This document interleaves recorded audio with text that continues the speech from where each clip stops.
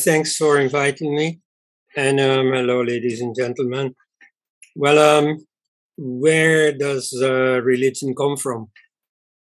You see, there are some modern theologians in the Christian world who say, well, man needs God, God needs men, and so they find each other, they set up a bridge between them.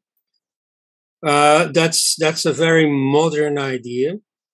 Anciently,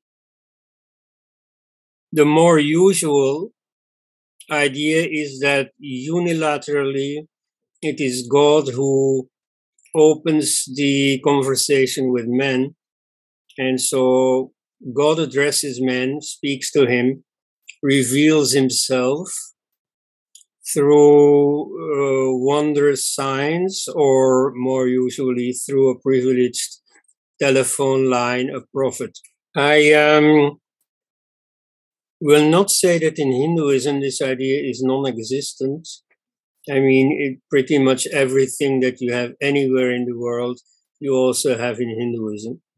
So this idea of revelation is there. And indeed, I would say that it's a weakness of the human mind, something tamasic, something inertial, that people make it easy for themselves by assuming, oh, there is a higher source of truth, and so from there some eternal truths are being revealed, and we just have to hang low and accept what comes from above. And see, this idea is not non-existent in Hinduism. Like I have to regularly cross swords with traditionalists in Hinduism who say that the Vedas are revealed, that God or whoever, something supernatural, is the source of the Vedas, and so that they came from above, and that the seers, the rishis, have not composed the Vedas, but instead have seen them. They were revealed to them. You see, in the case of the Vedas, I definitely think this is not true. If you respect the Vedas, then the least you can do is consult the Vedas themselves. What do they say about it? And so they are very explicit. It's the rishis who composed the Vedic hymns, no one else. And you can see that in the form they take. It is a man who addresses God, or one of the gods at least. Like in the Battle of the Ten Kings, it is Vasishta, the seer Vasishta, who addresses Indra. And so this is always very explicit in the Vedic hymns. It is said very explicitly, me, the man, I address you, God. I ask you to do this, or I tell you you are great because of this. But at any rate, it's always man who addresses the God. It is like a young lover who goes to the balcony of his sweetheart and he sings a serenade for her. You see, that's the role of the rishis vis-à-vis the deity. And in the prophetic religions, it is exactly the reverse. There, it is not just an inertial tendency of human beings to assume some divine source. No, it is a very official teaching. The religion stands or falls with this revelation. So where did this start? Well, this may be very old. You see, human beings are 100,000 years old or more. And as far as we know, some kind of religion has been there all the time. And so people assume that things came from above. This is a matter of the instinct for survival at work. You see, when you walk through the forest or the savannah, and suddenly in the bushes you hear some rustling, some sound. Well, either you think, oh, it's nothing, you keep walking, and the next minute a tiger jumps upon you and eats you. Or you may be suspicious and think, oh my God, there's a pattern there. Maybe it's a tiger. And then you are on the alert. Even that may not save you, but in many cases it will save you. And so after some generations, only the human beings who recognized patterns survived.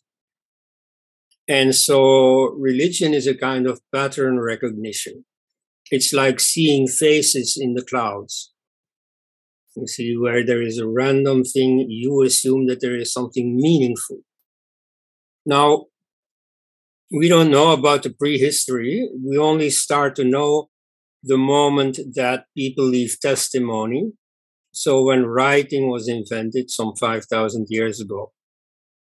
And there then we have the early Bible. Well, the form of the Bible, but that's only a human artifact. It starts with God speaking. You see, God creates the world by speaking. He says, "Let there be light," and there was light. But you see, that's a theology. That's once they have already a precise picture of God, of what God does, of how He operates, how He creates the world.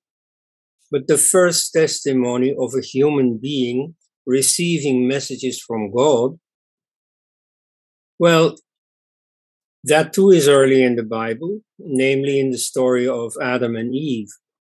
They talk with God in the Garden of Eden, and God addresses them. God gives them commandments. Then later God muses to himself, oh my God, you see, I shouldn't have made mankind.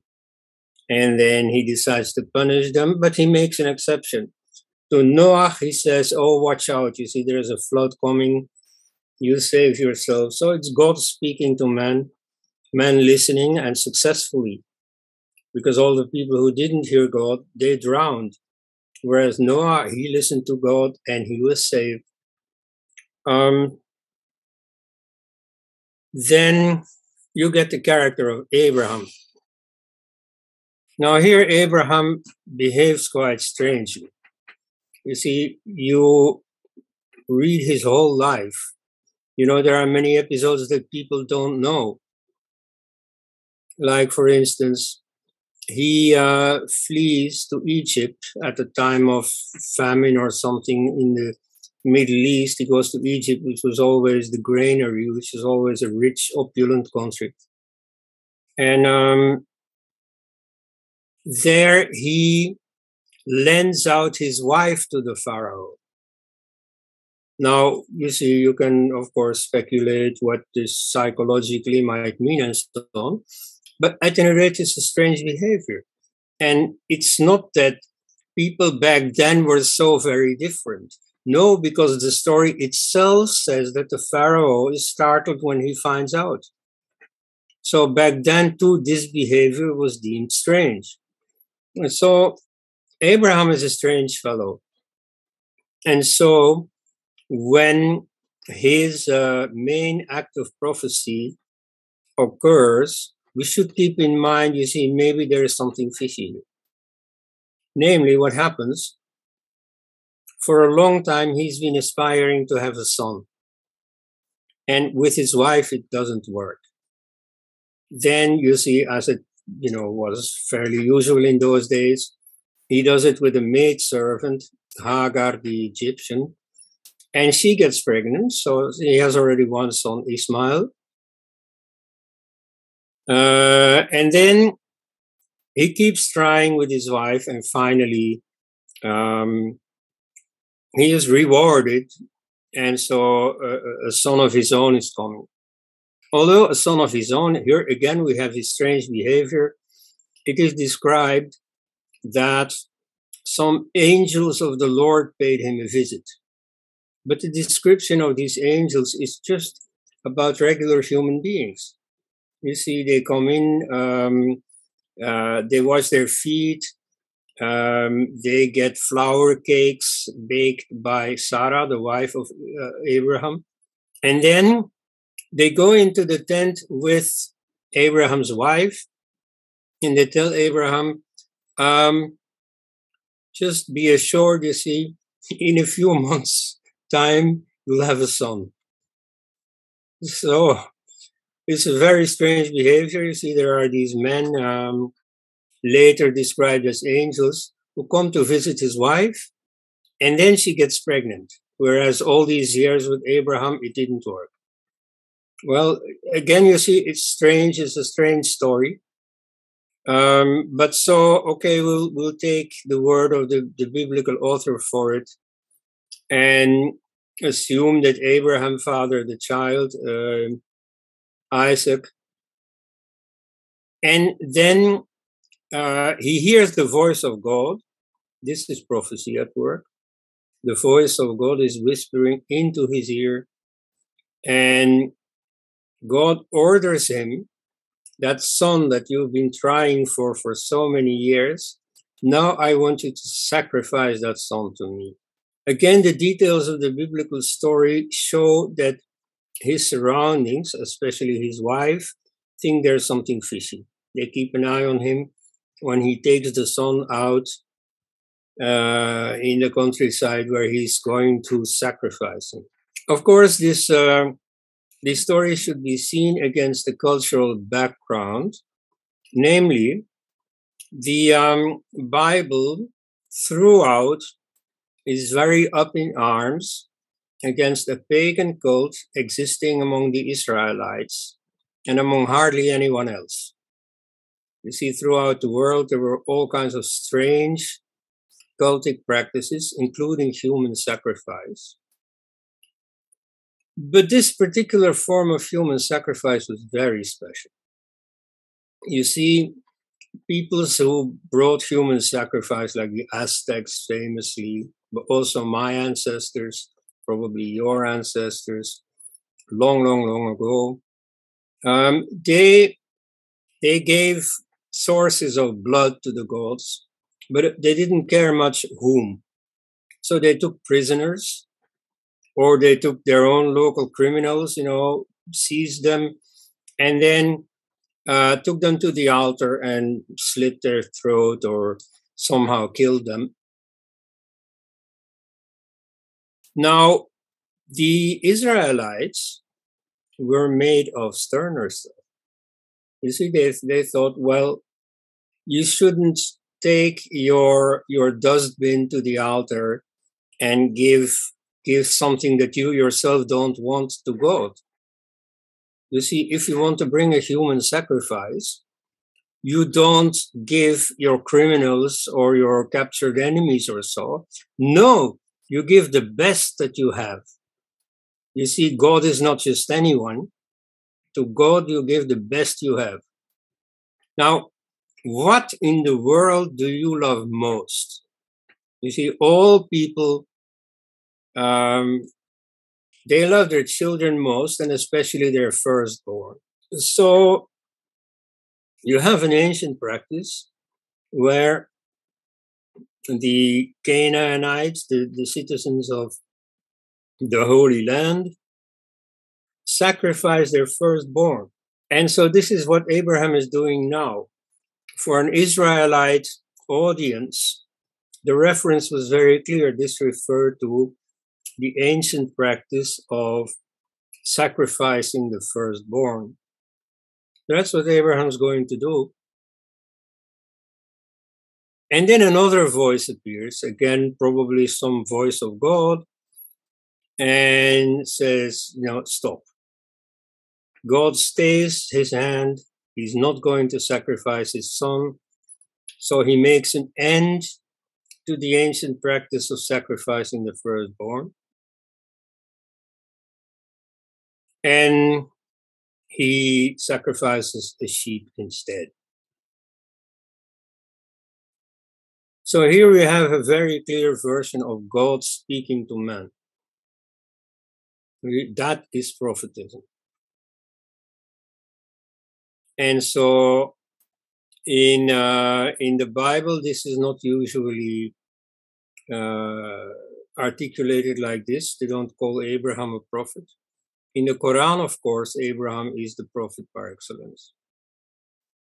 While Adam hears the voice of God, Noah hears the voice of God, then Abraham, then Moses, then several others, and then Jesus. You know, for Christians, Jesus is not a prophet. For Muslims, Jesus is a prophet. He heard the voice of God. He spoke the word of God. Anyway, so the first elaborate example is Abraham. Now, the real institution of prophecy, though, starts with the next big name, namely Moses. First of all, it is Moses who starts the tradition of monotheism. In Abraham's life, God is taken for granted. There is reference to God. God says this, God forbids that. But God does not insist on being the only one. You see, God is one among many still. Now that changes with Moses. And it's again prophecy that does it. Namely, at one point in his life, he is a fugitive. He grows up in the court of Egypt, of the Pharaoh. You know, he's an elite person. And then he commits murder. And people find out, and he has to become a fugitive. He runs away from Egypt, and he goes to live among the Bedouins in Arabia. And so that's a very different culture, even in a very practical sense. In Egypt, it is sunny all the time, 365 days a year. Among the Bedouins, they are used to to sandstorms. And so their pantheon is different, their deities are different. And so they know of a storm god, somewhat similar to Indra in India. And so Moses hears about this storm god, and that becomes a part of his life. Both Indra and Rudra are storm gods, and there is a slight difference between them. Indra is the good storm god. You see, after the hot season, May, June, suddenly the clouds come together and a storm starts. And so suddenly, after months of drought, the rain starts, and the rainy season starts with a big storm. Now that storm is hoped for, is awaited. When that storm starts, people run out to expose themselves to the raindrops. You know, it's a jubilant affair. And so that's Indra, the regular storm god. The storm that's expected and that is part of the annual fertility cycle. Whereas Rudra is the dangerous storm god. You see, if you go for a walk in the mountains, the local people will tell you, be careful, because you see, in 10 minutes time, a beautiful sky can turn completely and become stormy and dangerous. And so that's Rudra. And so Rudra is associated with the mountains. And so later he becomes Shiva. Shiva is, of course, associated with the mountains par excellence. But so you have this notion of a storm god all through the Indo-European world. The storm god is like the god par excellence, because you have many phenomena of nature that are important in human life, like the rain, like the sunshine, and so on. But the storm really is a display par excellence of what gods mean for human beings. And namely, the storm interferes. Suddenly, lightning starts, And the lightning may hit some place on earth, some tree may catch fire. And so it's very impressive. You see, the sun is rather predictable. It rises every day and so on. Whereas a thunderstorm, well, you see, there you feel really thrown to the elements. There you really feel that God is powerful in your life, that He interferes. So it is that kind of deity that Moses is confronted with at the site of a particular phenomenon in the desert, namely the burning bush. You see, in the desert, certain plants grow that give off ethereal oils, and in the heat of the afternoon, this ethereal oil can catch fire. And so you see a plant, and suddenly the plant is on fire. In fact, not the plant itself, but the gaseous substances around it. And if you're not used to that, you see something miraculous. It is like a deity interfered. And so Moses hears a voice, and we'll go into the phenomenon of people hearing voices. But at any rate, the story is that he hears a voice saying, Moses, take off your shoes, because the ground you're standing on is sacred ground. Because this is a temple, this is a place where God appears. And so that voice then introduces himself, saying, I am Yahweh.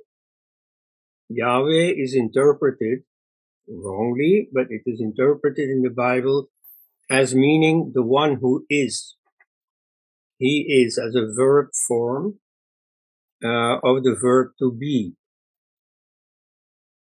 Now, so a whole theology hangs on that etymology, on that word explanation.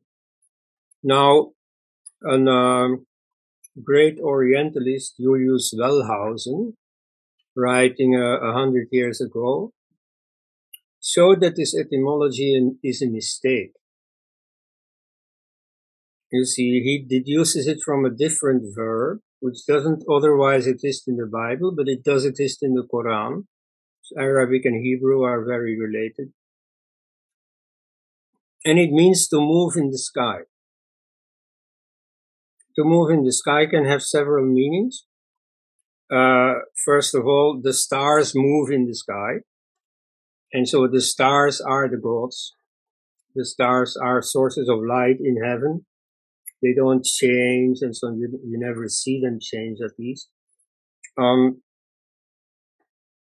So the daily cycle of the heavenly hosts of the stars in the sky, that is one meaning of this Yahweh. I move in the sky, or he moves in the sky. To move in the sky is also said of an eagle who swoops down on his prey. He's there a few miles high. Suddenly he's down here, and he takes his prey up. So that's an image of how the divine interferes in human life. The strikes of destiny. And it may be very negative, it may also be very positive. Suddenly you're elevated to a position that you never dreamed of. That's also destiny.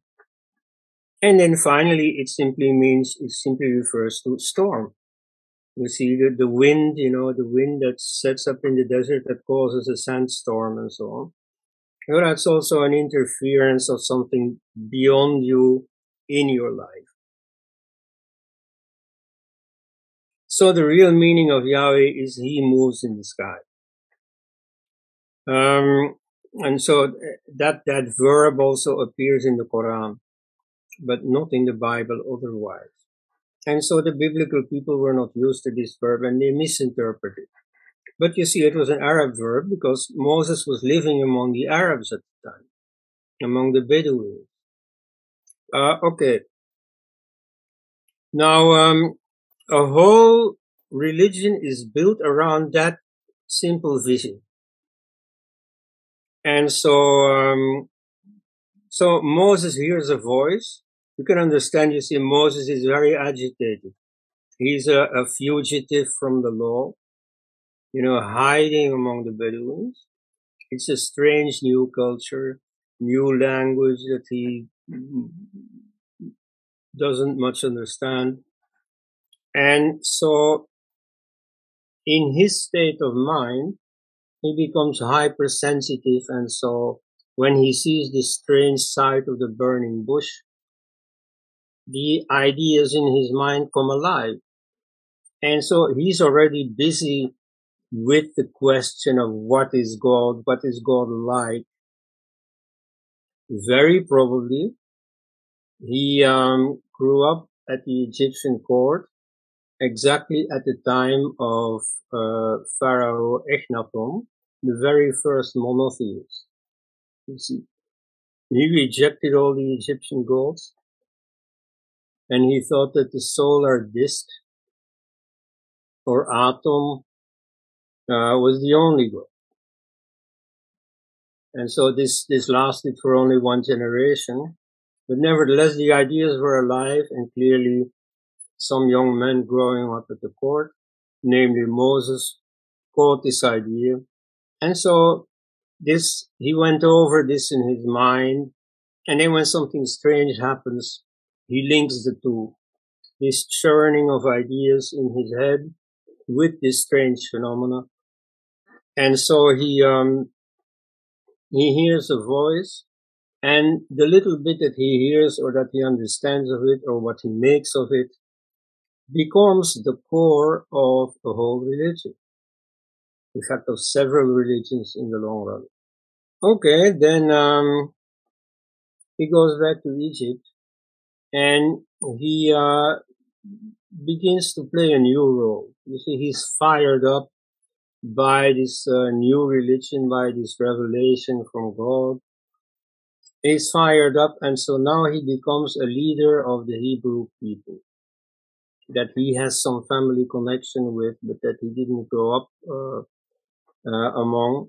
And the next stage is that all kinds of things happen that he also relates to the workings of God. You see, the 10 plagues of Egypt. He tells the Pharaoh, okay, my people and I, we want to leave Egypt. And the Pharaoh says, but no, you see, you're working now, you're building this city, and I need you here. And so Moses threatens, okay, you see, God will punish you if you don't let us go.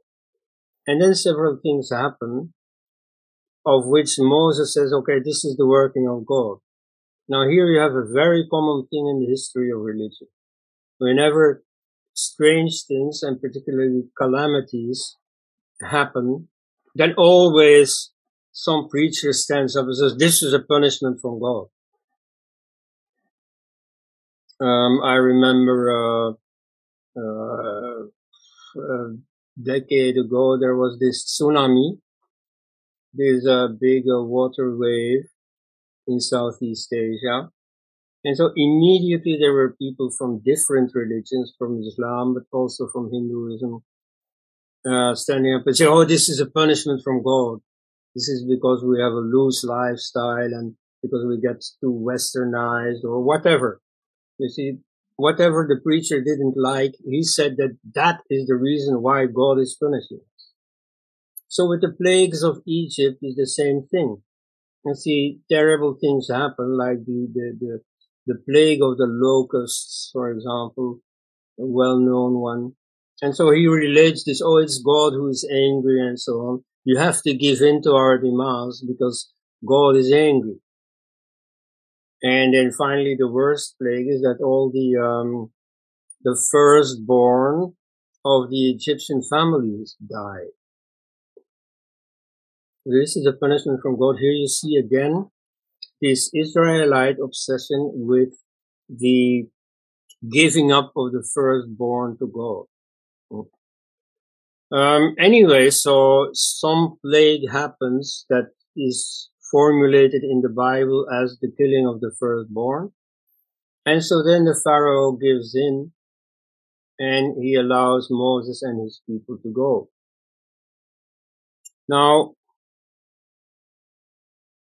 they trek through the desert for 40 years. In fact, it's a fairly short distance, even in the uncomfortable conditions of desert life. It takes only a week or so to cover the distance. Anyway, they take 40 years. And so sometime during that period, Moses sets up a big show around the mountain, Mount Sinai. And I say a big show because the Bible actually describes that trumpets are blowing and smoke is coming out and so on. It's a really impressive thing. And so the people down at the foot of the mountain are watching in awe. And so Moses goes up and there God gives him the 10 Commandments. There are 2 tables with 2 types of commandments. The second table contains very normal human commandments, rules that most societies observe, that they already observed for thousands of years before Moses. They didn't need any divine revelation for that, because it says things like, thou shalt not kill, thou shalt not commit adultery, thou shalt not steal, and so on. These are perfectly normal rules developed by people out of experience. If you have a society where everybody steals from one another, this causes a lot of problems and disunity and internal fighting and so on. A society like that is brittle, is weak, and gets defeated easily by its enemies. So you don't want that. So you develop a rule, okay, no stealing, no coveting each other's spouses, no killing, of course. And so for that, they didn't need any divine revelation. You see, this second table, materially speaking, these commandments are on 2 stone tables. So the second one is really only there to give more authority to the first. You see, when you say, okay, thou shalt not steal, that's like obvious. Nobody's going to doubt that. And so if nobody's going to doubt that, then maybe also nobody's going to doubt the other table, which has a different kind of commandments, namely a new theology, where God says, okay, I'm a jealous God. I do not tolerate a second God beside me. You can only worship me and no one else. He also gives the commandment that you shall not make graven images. You should not make murtis, not make pratimas, no likenesses of God, because there's nothing like God. And so all the likenesses of God that you make do injustice to him. Right? So that's a new theology. Not entirely new. As I said, in the Egyptian court, you had Pharaoh Echnaton, 1 or 2 generations earlier, who already introduced this monotheism. And so the innovation of Moses to bring in monotheism is historically very probably derivative from Pharaoh Echnaton's monotheism. Anyway, so he introduces this and he creates the impression that this comes straight from God. Then, now that he has the ear of God, now that he has opened the telephone line with God, God tells him some more. You see, before Moses goes up on the mountain, he arranges with his brother Aaron, and Aaron makes a murti to test the people. You see, he seduces them into idolatry. So they make a murti of the god Baal. And so Baal, just like Shiva, is identified with a bull. So they make a statue of a bull. This is the famous statue of the golden cow. Mind you, where does the golden cow come from? Well, all the people who want to worship Baal, they give their jewels. So they are not greedy. You see, many people think that the cult of the golden calf has something to do with greed, with materialism. No, it's just the opposite. They give away their own worldly riches in order to be able to worship the deity Baal. Anyway, why does Aaron do this? Why does he make them worship a false god? Well, you see, Moses comes down from the mountain and he sees the people worshipping this other god, not Yahweh, but Baal. And he gets very angry, and he has his brother Aaron put to the sword 3,000 worshippers of the golden calf. You see, you can compare it to Mao Zedong. Mao Zedong of the Chinese Communist Party in the early 50s, he started a campaign, let 100 flowers bloom, let 100 thoughts compete, where he invited people to come out with all the criticism they had against the party. Many people did. And then the next move, okay, now everybody has stuck his head out, now let's chop them all off. The next move was the anti-rightists campaign, in which all the people who had dared to criticize the Communist Party were suddenly criminals, were suddenly persecuted. So this is exactly what happened with the golden cow. First it is Aaron, the brother of Moses, who comes out and seduces people. Come on, let's worship the golden cow. And whoever does so is later punished for it. And so this is not, at least according to the book, this is not Moses' little idea. No, it's God who commands all this. And so it's God who commands all these people to be killed. Then next move is Moses dies and his people under the leadership of Joshua enter the promised land, where they set out to kill all the natives. So they take the land, but not with the natives as slaves or anything. No, they kill all the natives. They want no taint of any prior culture. They want to, set up their own kingdom in a vacuum. And again, it's God who commands them. So here you see, well, what is dangerous about prophetism is that, you see, God is free to tell you anything, and then you have to do it because it comes from God. And so he may order no less than genocide.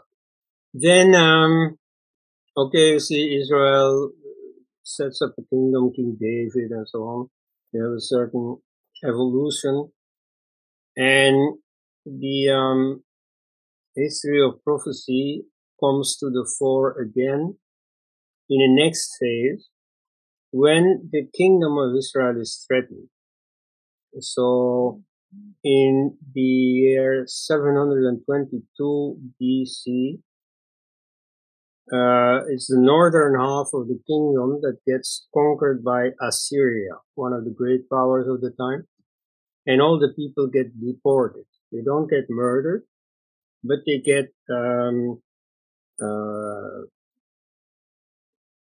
get separated from their homeland and as much as possible from one another, and they have to just mix with the general population of Assyria, present-day Syria, northern Iraq, and they simply disappear. Then the southern half in 589 is conquered by Babylon, and the elite is deported to Babylon. And so for about 50 years they live in Babylon. And it is there that the Israelite religion really is formed. Then also all the traditions are committed to writing. And so shortly after, the Persians then conquered Babylon. They let the people go home again. They rebuild the temple that had been broken down by the Babylonians. And then you see the religion comes in full force. From then on, you get monotheism. It's no longer struggling to assert itself. No, it's there. It's the only game in town. And now it is in that context that again you find a few prophets who again are rather bizarre people. If you study their persons closely, you mainly have Ezekiel, Isaiah, and Jeremiah. Isaiah is perhaps best known for announcing the Messiah. The Messiah is a different kind of intervention of God. So far, we have prophecy, that is to say, God speaks to man, and you have some privileged individuals who take the word of God and make them public. They are the prophets. Here you get something else. The Messiah, that's no longer God sending his words. No, here God is sending a person. But you see, Messiah originally in Judaism means the anointed one. That's the literal meaning of Messiah, or its Greek translation, Christos, Christ. So originally it means the anointed one, which is the crown prince.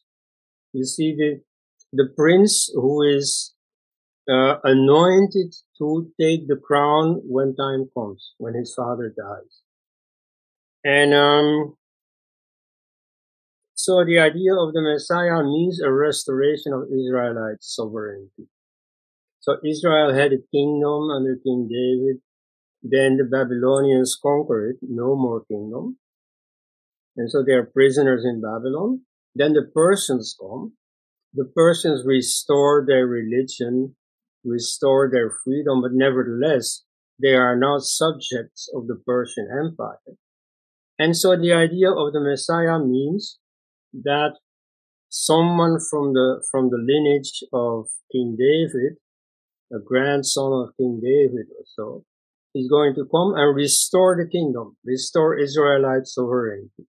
It's a purely political concept. So that's the Messiah. And so the idea of the Messiah is a variation on the idea of prophecy in the sense that both represent an intervention of the divine in the human world. Now, then you get quite a few people who think they hear the voice of God. Like not too long before Christ, you get Enoch, you see, who thinks that he is privy to scenes from heaven, describing what happens in heaven. You see, describing God face to face. So you have quite a few of those. You see, prophecy is a genre in its own right. And so it's in that culture where that idea of prophecy flourishes that Jesus comes around. And so again, you see there are several elements of prophecy, of God speaking in the life of Jesus. It starts with the annunciation of his birth. So supposedly the Holy Spirit appears and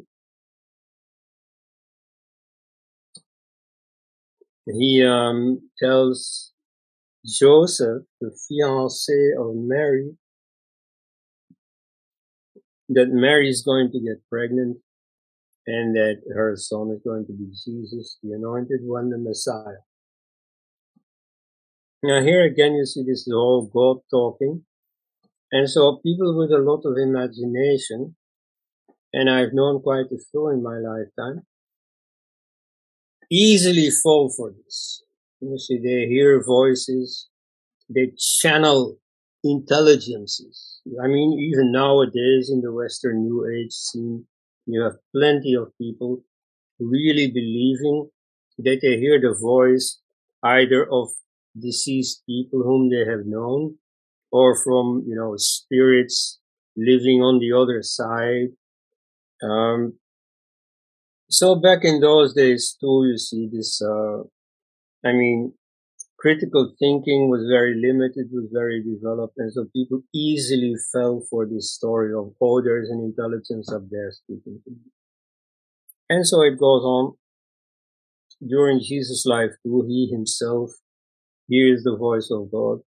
At one point, there's another preacher, John the Baptist. He conducts baptisms.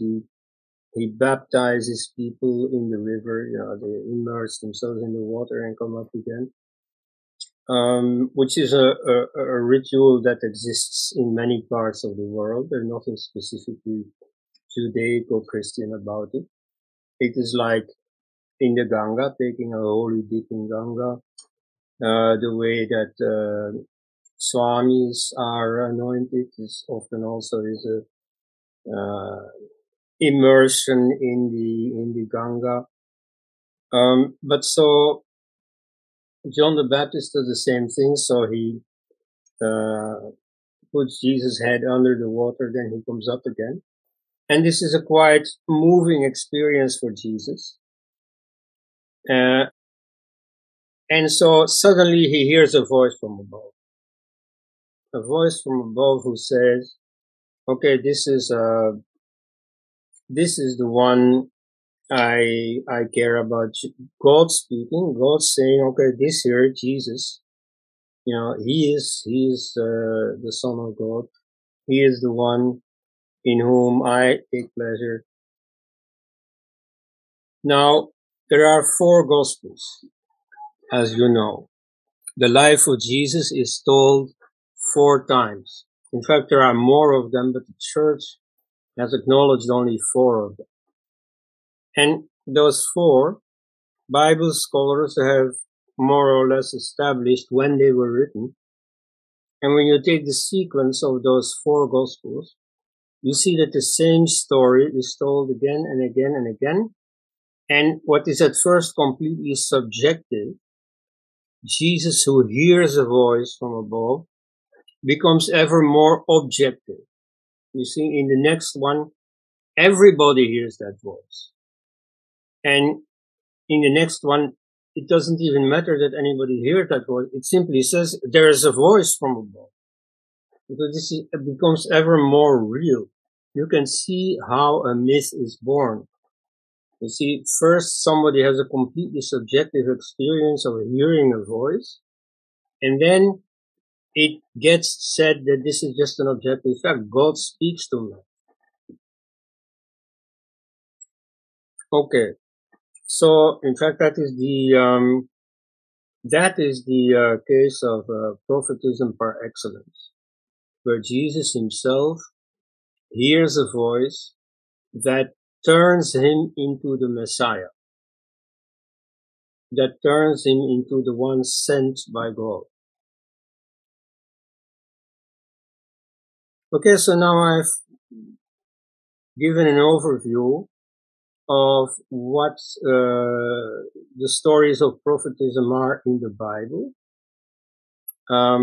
Of course, I ought to go on and tell the same story about the Quran, but I think that would be a lecture in its own right. Okay, the role of prophetism within the Quran. In fact, for history's sake, I may tell you that this story about prophetism in the Bible is something I've discussed with Sitaram Goel at one time before publishing this little book about psychology of prophetism.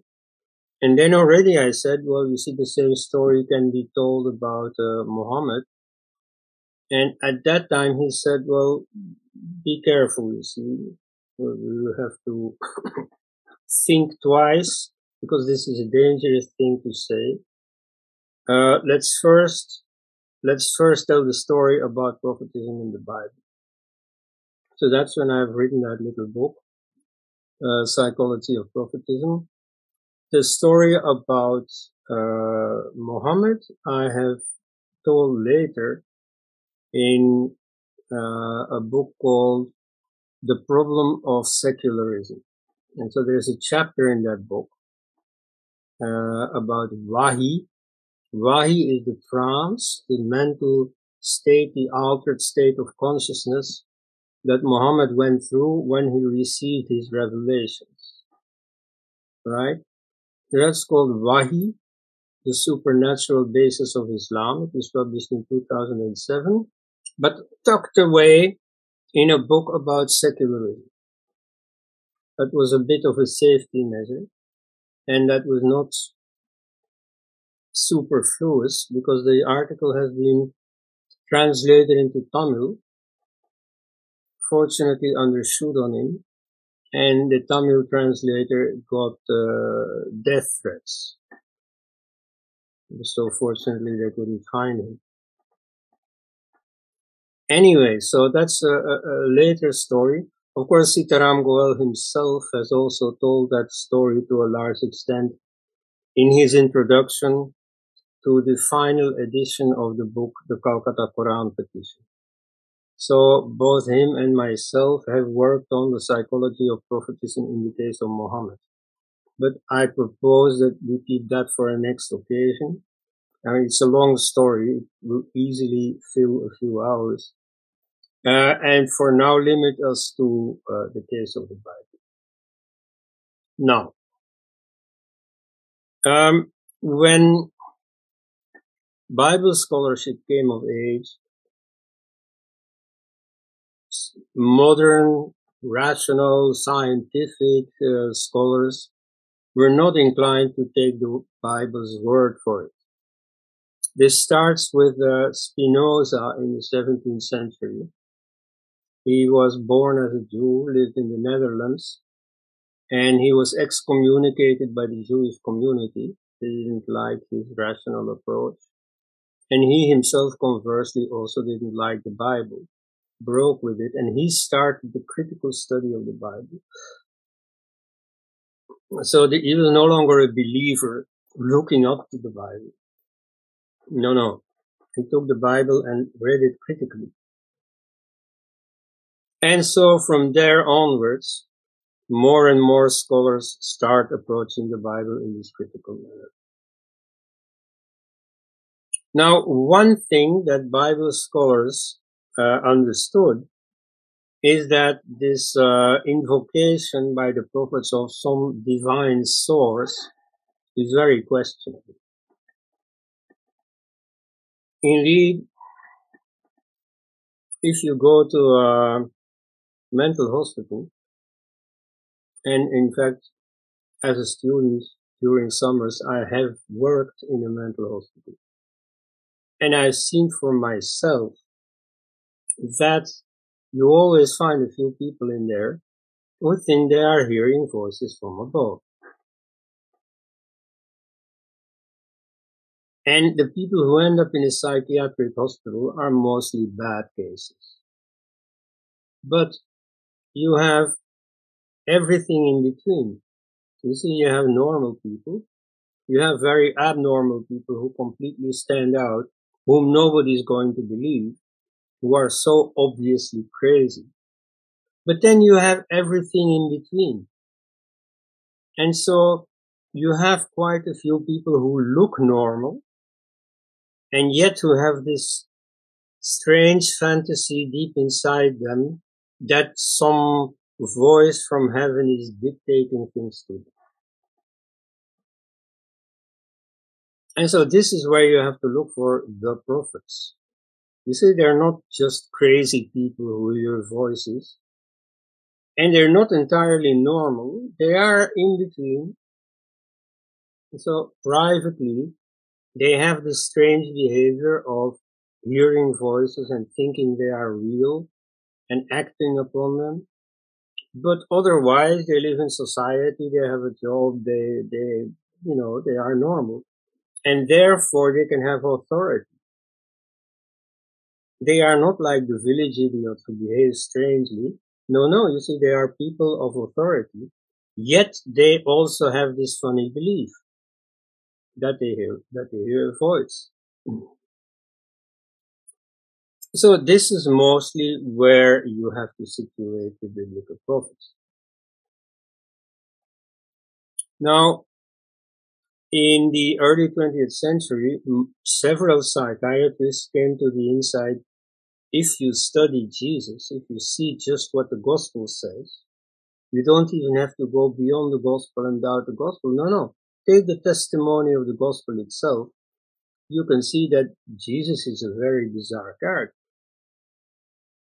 Like he gets baptized and suddenly he hears the voice of God telling him, oh, you are special. You are the Son of God. Well, then they connect the dots. They say, okay, in the case of Jesus, we know quite a lot. You see, the biblical prophets Ezekiel and Isaiah and so on, we know very little about their personal life. In the case of Jesus, we know a little bit more. I mean, we have 4 books devoted to his life and others that are apocryphal, that were not recognized by the church, but that are also, that have been meant as testimonies about Jesus' life. So we know quite a bit about him. There are, among these apocryphal gospels, versions that say that Jesus had doubts about his paternity. So, and I mean, this happens today, and this happens throughout history, that women got pregnant, often didn't know who the father was, or knew very well who the father was, but had their reasons to be discreet about it.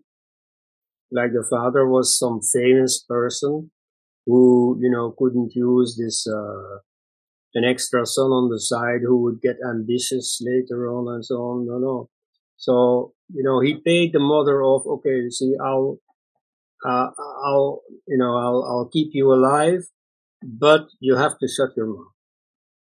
Forget about this being my son. And other story like that. Anyway, so Jesus was a son without a father. And this easily get translated into a myth making. Oh, my father is very special. In this case, even very special, my father is God himself, is the Holy Ghost.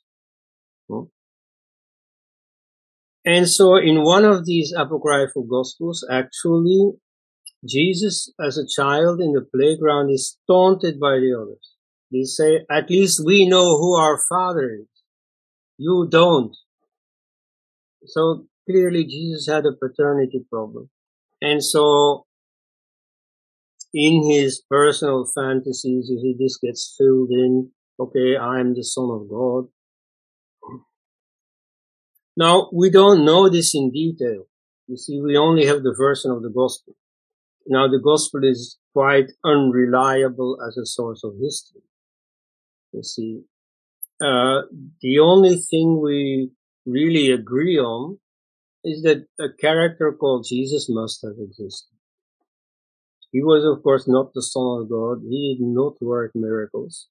But roughly, the gospel correctly says about him that he was a wandering healer, or he thought himself to be a healer. He was a wandering exorcist, because it's all described in the Bible what he does. He drives out spirits. You see, and so certain diseases are not black or white. Like, for instance, epilepsy. When you get an epileptic attack, for an hour or so, you are not yourself. You fall down, you get unconscious, but then you come back. And so if you're a healer and you're there at that time, you can easily create the impression that you have resurrected this epileptic. That you, because of your concerns, your ministrations, you have caused the epileptic attack to subside and bring the person back to consciousness. And so Jesus himself even may have believed that he was healing people. And so a number of these healings are described in the Gospel. It's in fact very honestly admitted by one of the Gospel writers that in some cases Jesus didn't succeed in doing miracles, in healing people, which is very realistic. So sometimes he managed to create the impression, among others, and also and especially in himself, that he could effect healings. And so he must have started thinking very highly about it. Now, I've worked for some years in a New Age bookstore, and I met all kinds of people there. And so you do have these people like, channelers, people who think that they channel intelligences on the other side, either deceased people whom they have known or other, spirits from the great beyond. And they genuinely think that they can channel these voices, that they can represent these intelligences here on earth. So you get all kinds of strange beliefs. And so it is in that world that a certain Jesus operated. And so he was fairly special. He may also have gradually drawn this scriptural tradition about the Messiah to himself, really believed he was the Messiah, and then said so also, I am the Messiah. This is what he says when questioned by the Jewish scholars in the Sanhedrin. And so that may have drawn negative attention to him from the Orthodox Jews and then ultimately from the Roman authorities. So everything that happens there is quite explainable. It doesn't require any intervention of God. It's just a human belief. People are not entirely rational. They can easily be swayed. They are gullible. And so these beliefs came about. Then later, once Jesus had made his name somewhat, then myths prevalent in the ambient culture were then projected onto him. The resurrection, you see, the Son of God, the redemption. You see, Jesus by his death and resurrection redeems mankind, frees us, liberates us from sin, from the inherent sinfulness that we have inherited from Adam and Eve. But so those things came later, were projected into it. But you see, Jesus as a historical character very probably existed. Only, you see, he uncritically, he naively, he exaltedly thought big things about himself, thought big things about voices he heard. And, with our modern critical outlook on this, we just don't follow him in that belief. So finally, let me honor the work of these modern psychologists who have analyzed the behavior of some prophets like Abraham and especially of Jesus in the 20th century. So they started applying modern techniques of diagnosis to the case of Jesus. And so a number of them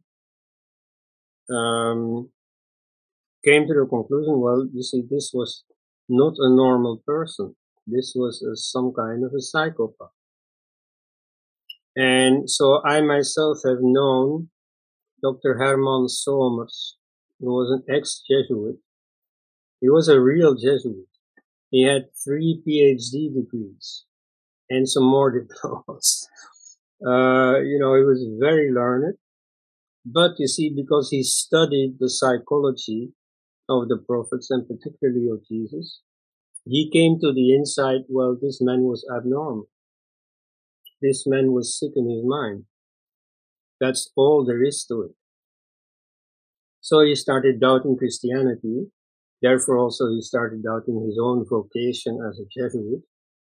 So he left the Jesuit order. He left the Catholic Church. So he had the courage of his conviction. You see, his life changed completely because of what he had understood about Jesus and about the prophets. And so he concluded that,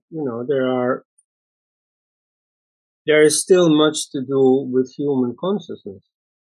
Only it does not lie in the belief in any revelation, in any prophet, in any Messiah.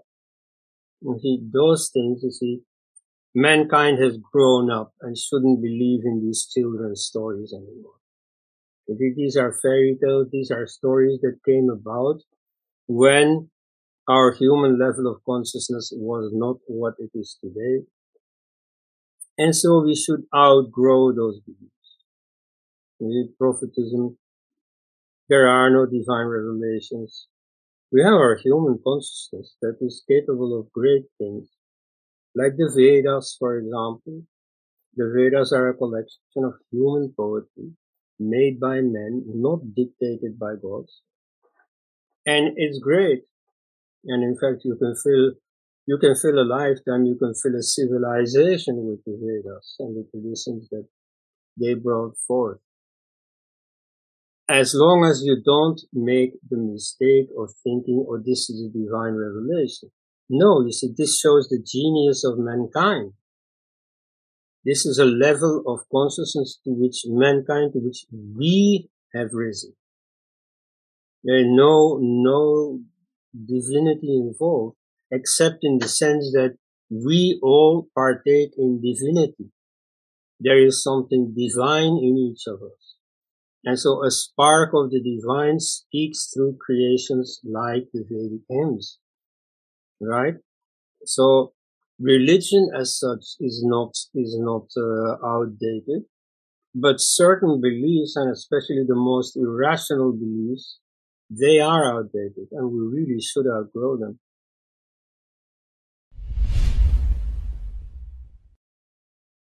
That was a wonderful, wonderful talk that you gave. And somehow, when you said that about the paternity thing, it kind of resonated with Hitler's story, Adolf Hitler. Yes. He also had some paternity issue, I think. Yes. What I read, and then he went berserk with. So, does this kind of have the same psychology here happening? I mean, that's one.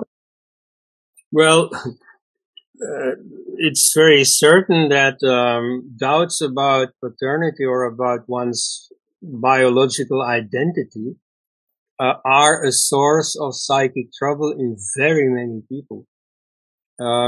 Nowadays, you have this phenomenon of donor children. You see women who go to some sperm donor center to get artificially inseminated, and then they don't know who the father is. And for them, okay, well, they can live with it, but for the children, this is really a crisis, to not know who your father was. And so you can see that this creates a lot of psychological problems in those children. I mean, now there are thousands of them. And so imagine back in those days also when morality was a lot stricter. I mean, now you can be a single mom. Back then it was a great shame. And children were taunted, you see, if they didn't know who their father was or if their father wasn't with them anymore. That was a far greater shame back then than it is today. So you can imagine, you see, this led to all kinds of aberrations. And so thinking that you're the son of God is only one of them. Hello, Conrad. Good to see you again. You look even more like an Old Testament prophet than you did a few months ago with the beard. Yeah, it's very impressive. That's a fascinating talk. Really enjoyed it. The several sort of thoughts. I mean, the first question I was going to ask, I think you may have partially answered it. I was going to ask, what do you think is a better model for the way in which the human can interact and communicate with the divine? But I think towards the end you spoke really about it seemed to imply it's better to think of the divine as being part of ourselves. So this idea of the figure that exists outside of the world speaking to us is not a good model, and I would agree with that. But coming back to another thing you said, I think it's maybe over 60% of the inhabitants of the world follow religions that have got this revelation model, and that suggests to me that most people do have a natural tendency to want this very authoritative message, and maybe we should think about trying to make sure, I don't know, we maybe have to come to terms with our own psychology that lots of people do want that. I don't know. Yeah, well, it's a problem, you see, I've been thinking about a lot the last few years. You see, to deal with this as a theology, as an ideology, as a philosophical system, that's one thing. We need to show that the belief in prophecy is a mistake. The belief in voices from above is a mistake. That's one thing. And, that's fairly easy to show. And in fact, you see, religions themselves are good at showing it. Because even if religions themselves have irrational beliefs, they are good at showing up the irrationality of other religions. Like, for instance, the Islamic argument against the belief that Jesus is the Son of God, or that Jesus was resurrected. You see, in Islam, they say, no, you see, he wasn't really dead. He was, he seemed to be dead, but he wasn't dead, and so there was no resurrection. Or maybe there was a stand-in, somebody else died, and he himself survived, and he came back. And so his believers, his followers thought that he had resurrected. Okay, you see, so the Islamic critique of the Christian belief in resurrection is quite rational. It makes a lot of sense. And so the different religions are good at criticizing one another. When they try to, hold up their own beliefs, now that's different. But in seeing the weakness of the other beliefs, that's good. That they're good at. These beliefs, like the Christian belief in the resurrection, are not really necessary. You see, why do people join Christianity? Nowadays, you see mostly people leave Christianity, but yes, there still are people who join Christianity. Now, why is that? It is very rarely because of the theology. You see, it's only later that people start discovering this theology. Initially, they are attracted to Christian people they know. And so sometimes, Christian churches show their best face and are attractive to people in certain difficult circumstances. Like in India, it's especially poverty. Rice Christians, Hindus who convert to Christianity because then they think they come on a gravy train, that then money collected in Texas is going to come to their place in India and life becomes easier. So usually, you see, joining a religion it has this form. Like you see it with all these little religions now. Like, for instance, here in Belgium, you have quite a few African immigrants. I don't speak about Muslim immigrants. I mean, people from Congo or so. And so they flock to Christian churches, these kind of Protestant or charismatic Catholic churches where they do a lot of, experiencing ecstatic dancing and so on, stuff that Europeans wouldn't associate with Christianity at all. But so they feel a certain warmth, a certain community there. And you shouldn't trouble them with too much questions about, the theology of Christianity. Most of them don't know anything about it, or they start learning about it later when the church authorities say, okay, now you see, now you're into this church. Now let's take you through some courses of, what really is our doctrine. But so mostly that's not the reason why people convert. And, so I mean, with showing why religions are false, with that, I'm really ready. I mean, I see through the whole game. They can't teach me anything anymore. But now the question is, how do you bring this to people? Like, like this Herman Somers that I mentioned, this ex-Jesuit. You see, he told me how his world crumbled, fell apart when he realized, oh my God, you see, all these decades, I've believed in a fairy tale. And for an ex-Jesuit, it doesn't have any practical consequences because he has a very high education. He can immediately get another job in some university or so. For them, life goes on. But imagine the situation of all these mullahs, of all these Islamic scripture scholars. You see, they've spent their whole lives studying all this totally useless lore about, what Muhammad said or did in this circumstance or that circumstance, how that shades over into the practical legislation of Islam today, Islamic society. They have become expert at this. They know all about what Muhammad did in this or that circumstance. And then you explain to them the sources of Islam and they start seeing, oh my God, Islam is a mistake.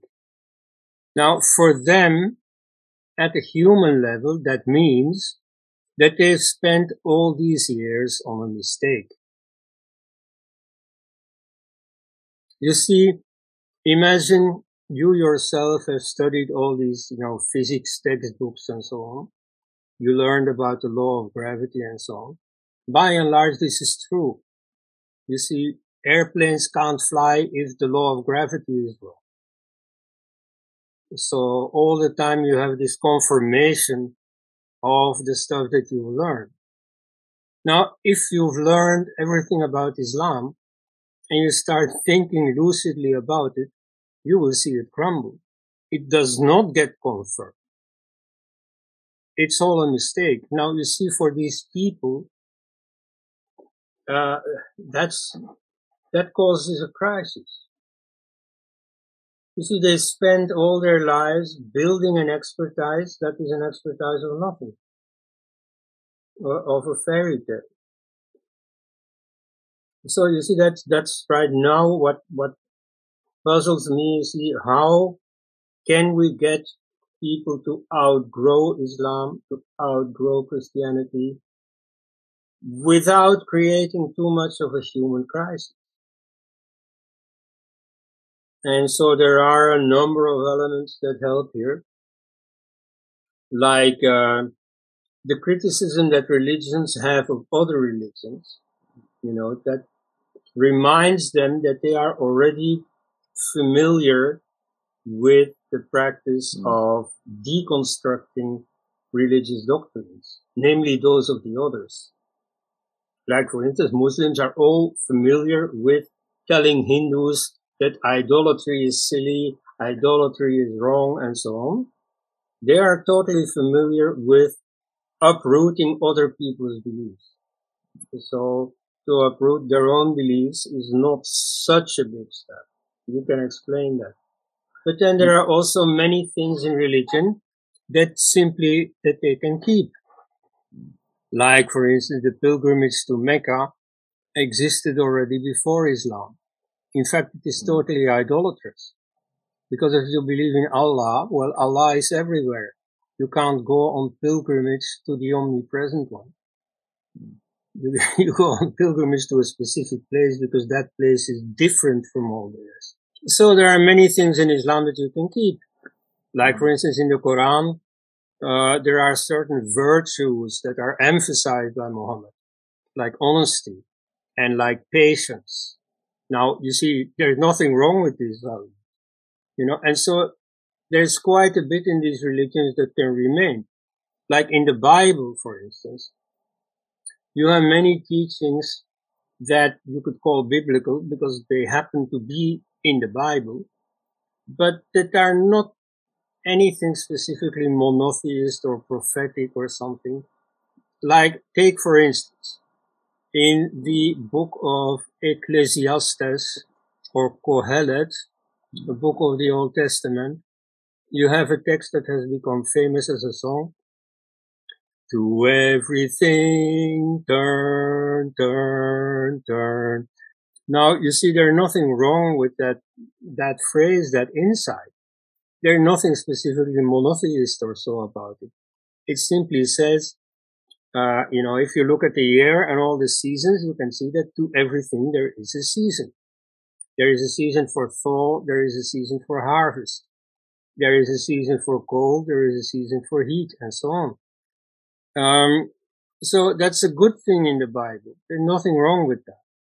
And even if we say that, you see, prophetism, belief in hearing voices and so on, this is silly, okay, but a whole lot, and a very large part of the pages in between the first and last page of the Bible do make sense. And so that way you can make the outgrowing of Islam and Christianity a more digestible process. I mean, it seems to me that that there is ample empirical evidence to suggest that the condition we're in is that our irrational side is much more powerful than our rational side, which is why we have the religious landscape that we have. What do you think about that? I mean, we had the psychology that we have because we've evolved in a certain way. Well, I don't know if the irrational side is that much stronger. I mean, it's like people used to believe in geocentrism.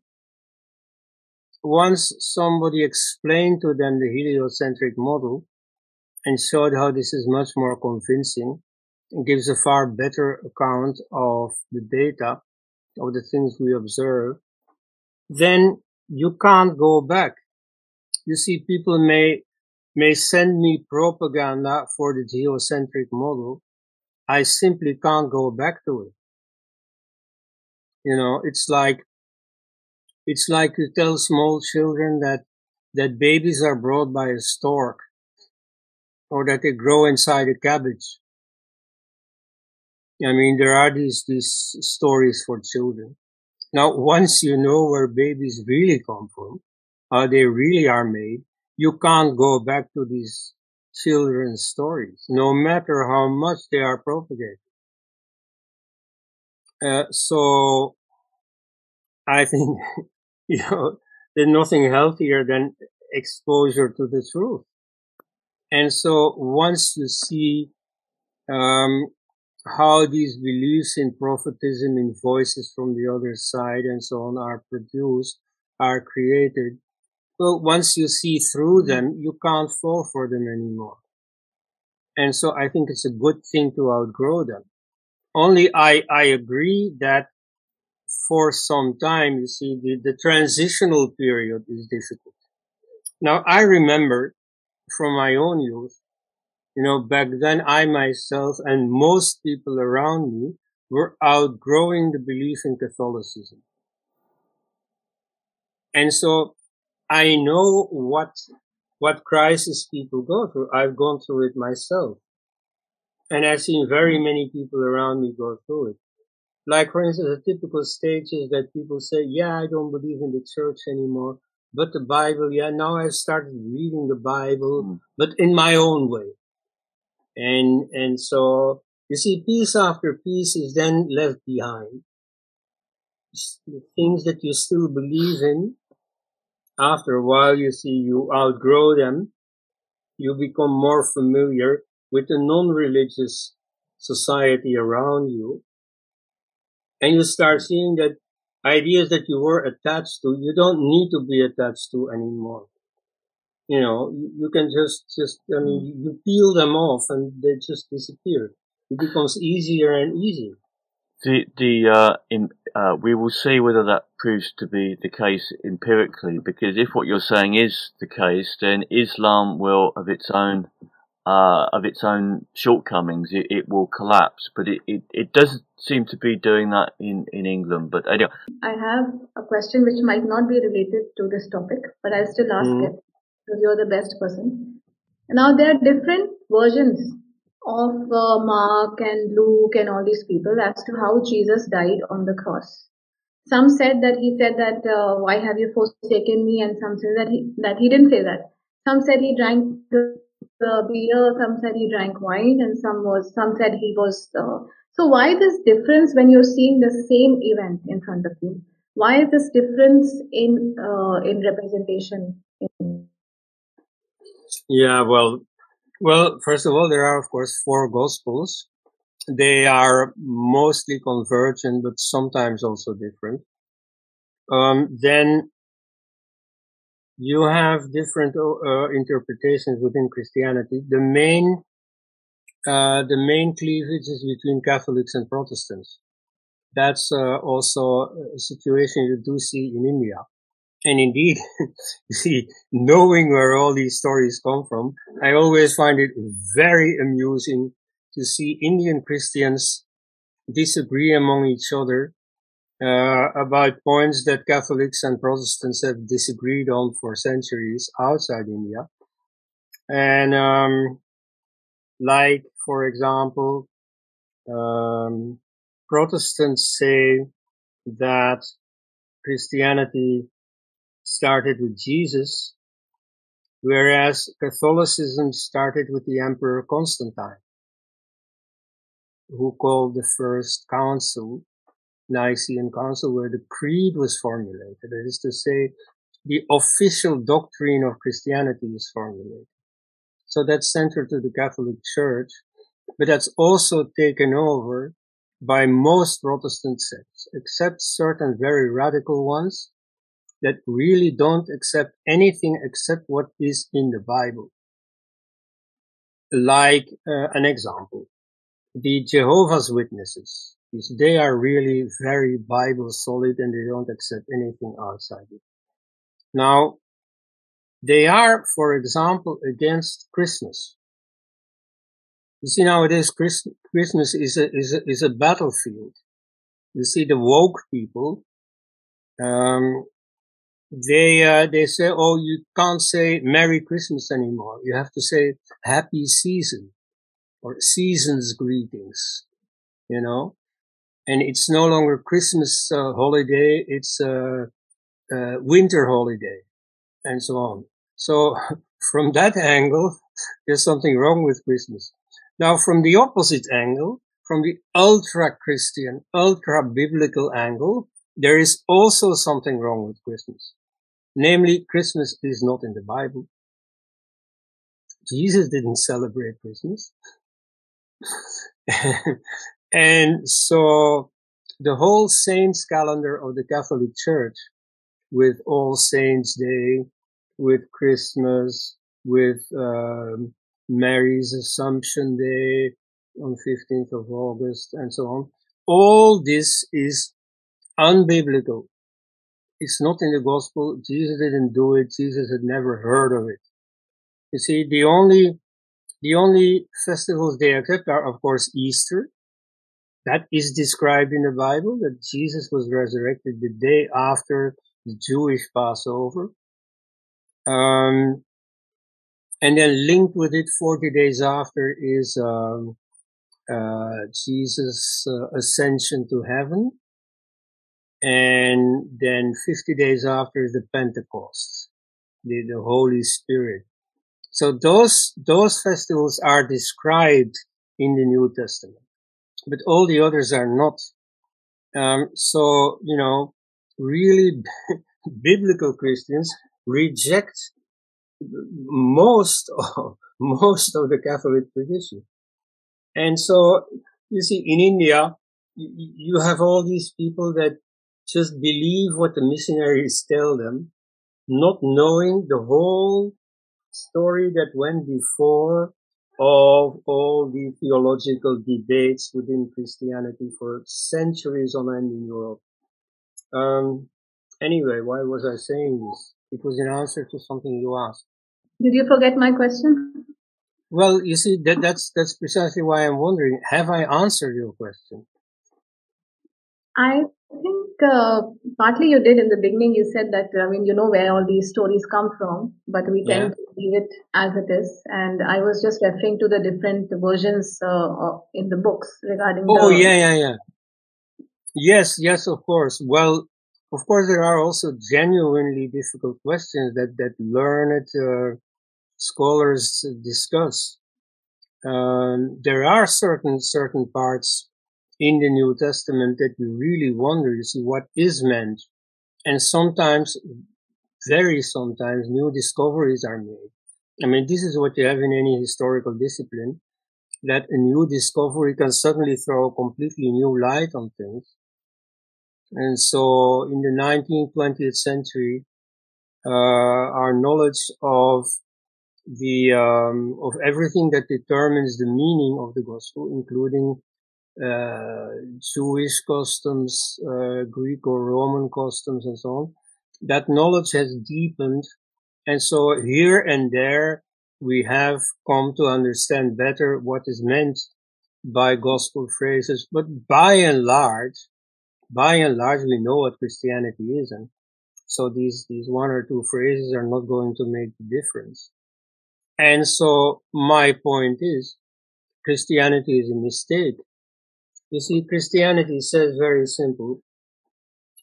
First of all, of course, God created the world, including mankind. Then He created us free, and we misused our freedom to sin. And so we fell from our paradisiacal state into the state of sinfulness. We became mortal. And then God had mercy on us, and He sent His only Son, Jesus. And just like the ancient Hebrews did, they sacrificed their firstborn. So God also sacrificed His firstborn. He let Jesus die. But then He brought Jesus back to life. And that made all the difference. He conquered death. Now for us, sinfulness is linked with death. First we were immortal, then we fell into sin, and we fell into mortality. So now, Jesus has conquered sin, and He has conquered mortality. So now we have eternal life. Not that you can see that, because everybody keeps dying, but somehow there's this Christian belief that we have earned immortality. Which to Hindus is a strange thing, because for them immortality is taken for granted. Everybody is already immortal. But okay, so death and sin are the great trouble spots in Christianity, and they define Christ as having the answer to these problems. Now, I think that simply is a mistake. In 33, when Jesus died and supposedly was resurrected, There was no appreciable lessening of human sinfulness. There was no end to human mortality. I mean, nothing happened. And so why did nothing happen? Well, because it was all a fantasy. People imagined this resurrection and nothing really happened. So let's outgrow that. In fact, it's not so difficult. Let's outgrow this immature belief and look at, what the real human problem is, what we really can do about this. So here I want to ask that how appropriate is it to bring in psychology in matters of divinity? Because sometimes people say that there is this Oedipus complex, which Sigmund Freud had said between a mother and a son and a father, and they said don't go into that zone, don't go into that relationship which you don't understand or something like that. So psychology in divinity, psychology which is, in these texts where supposedly people say that you don't understand it because you've not attained samadhi and you've not done this and that. So I'm just asking on behalf of all those kind of questions, what exactly do you have to say? Yeah, Sigmund Freud as a psychiatrist is really very, very, very outdated. But as a thinker about fundamental things, and especially a religion, I think he's pretty good. You see, he has 2 books that I think are still valid. One is about Der Mann Moses, meaning, Moses and the genesis of monotheism, where he explains that Moses really was an Egyptian. In fact, the name Moses is an Egyptian name. It means son of.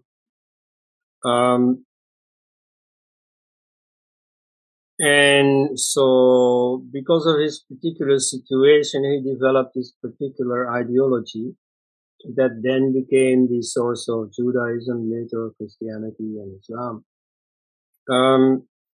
And then he has a second book about religion, the future of an illusion, where, he takes the modern rationalist viewpoint that, well, you see, religion is part of, let's say, the childhood stage of humanity. And so as we become more scientific, we outgrow religion. And so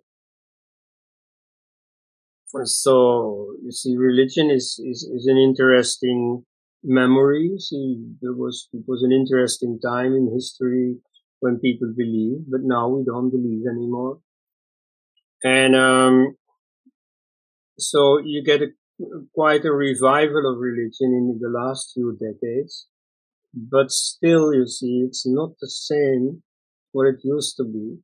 In Islam, still you have a tendency to repeat the Islam of Muhammad, to go back to the past, though less and less. Like you have heard that in Saudi Arabia they just outlawed the Tablighi Jamaat.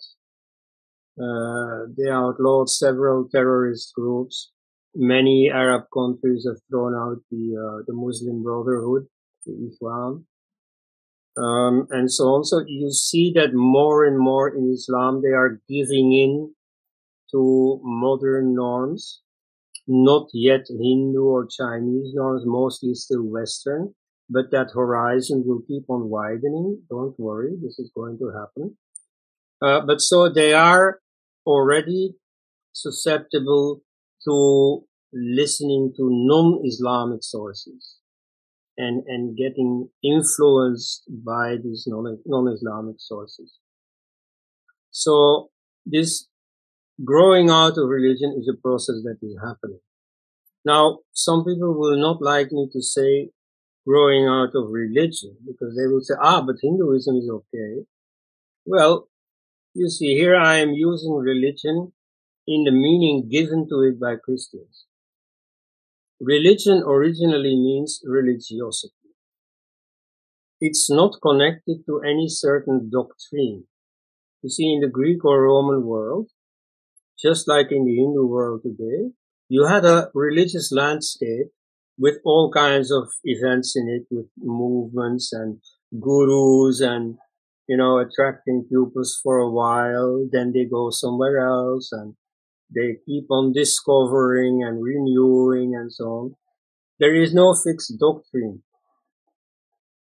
The word religion originally means utmost attention. You still use it like that in English. To do something religiously means to do something with utmost attention. Okay, so that's the original meaning of religion. That there's nothing wrong with. And that's not outdated. However, Christianity gave it a new meaning, namely a religious doctrine. You stand by a religious doctrine. So from then on, you don't just have religion, an unending landscape of religion. No, you get one religion centered around one doctrine. Then you have another religion centered around another doctrine. Islam and Christianity are two different religions. So religion in that sense is outdated. And we are outgrowing that. You can see in Christianity, especially in the Catholic Church, that they are gradually shedding the characteristic Catholic beliefs, like the belief in their own unicity. Outside the church, no salvation. That idea is giving way. I mean, I can see it all around me. Like I read every week the weekly of the Catholics here in my country, and so I can see that this exclusivism that is typical of Christianity. You see, this is not really believed anymore. That's still church teaching officially, but nobody believes in it anymore. Nobody's going to say, oh, we are going to heaven, and those Protestants and those Hindus and so on, they are all going to hell. Nobody really believes that anymore, even though it's still on the books. So, this is evolving. In Islam too, I see it evolving. And so, you have people who uphold the old Islam, the Islam of the Prophet, and they still create a lot of news in the sense that they throw bombs and so on.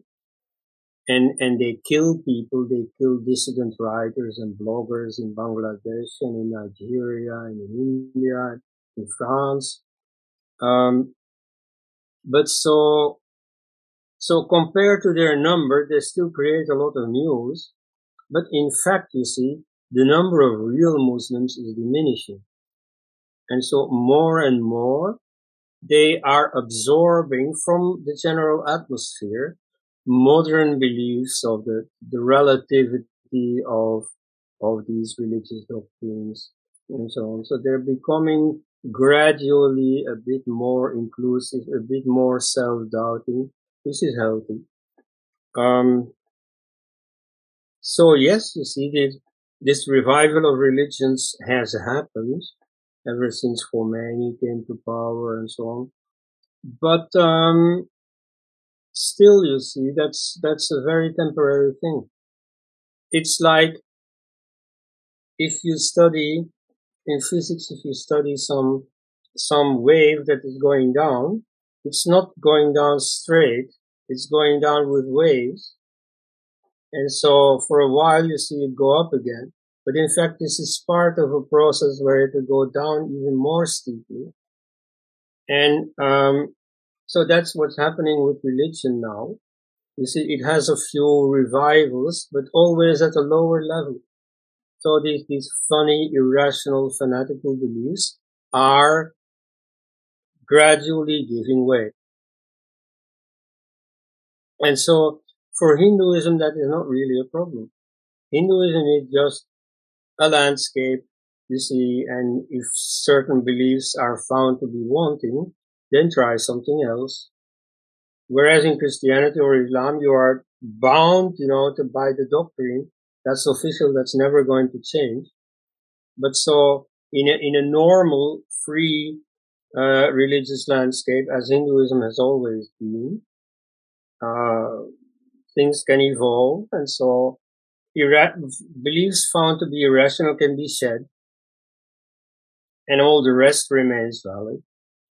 Whereas in Christianity, unfortunately, I mean, I've seen it myself.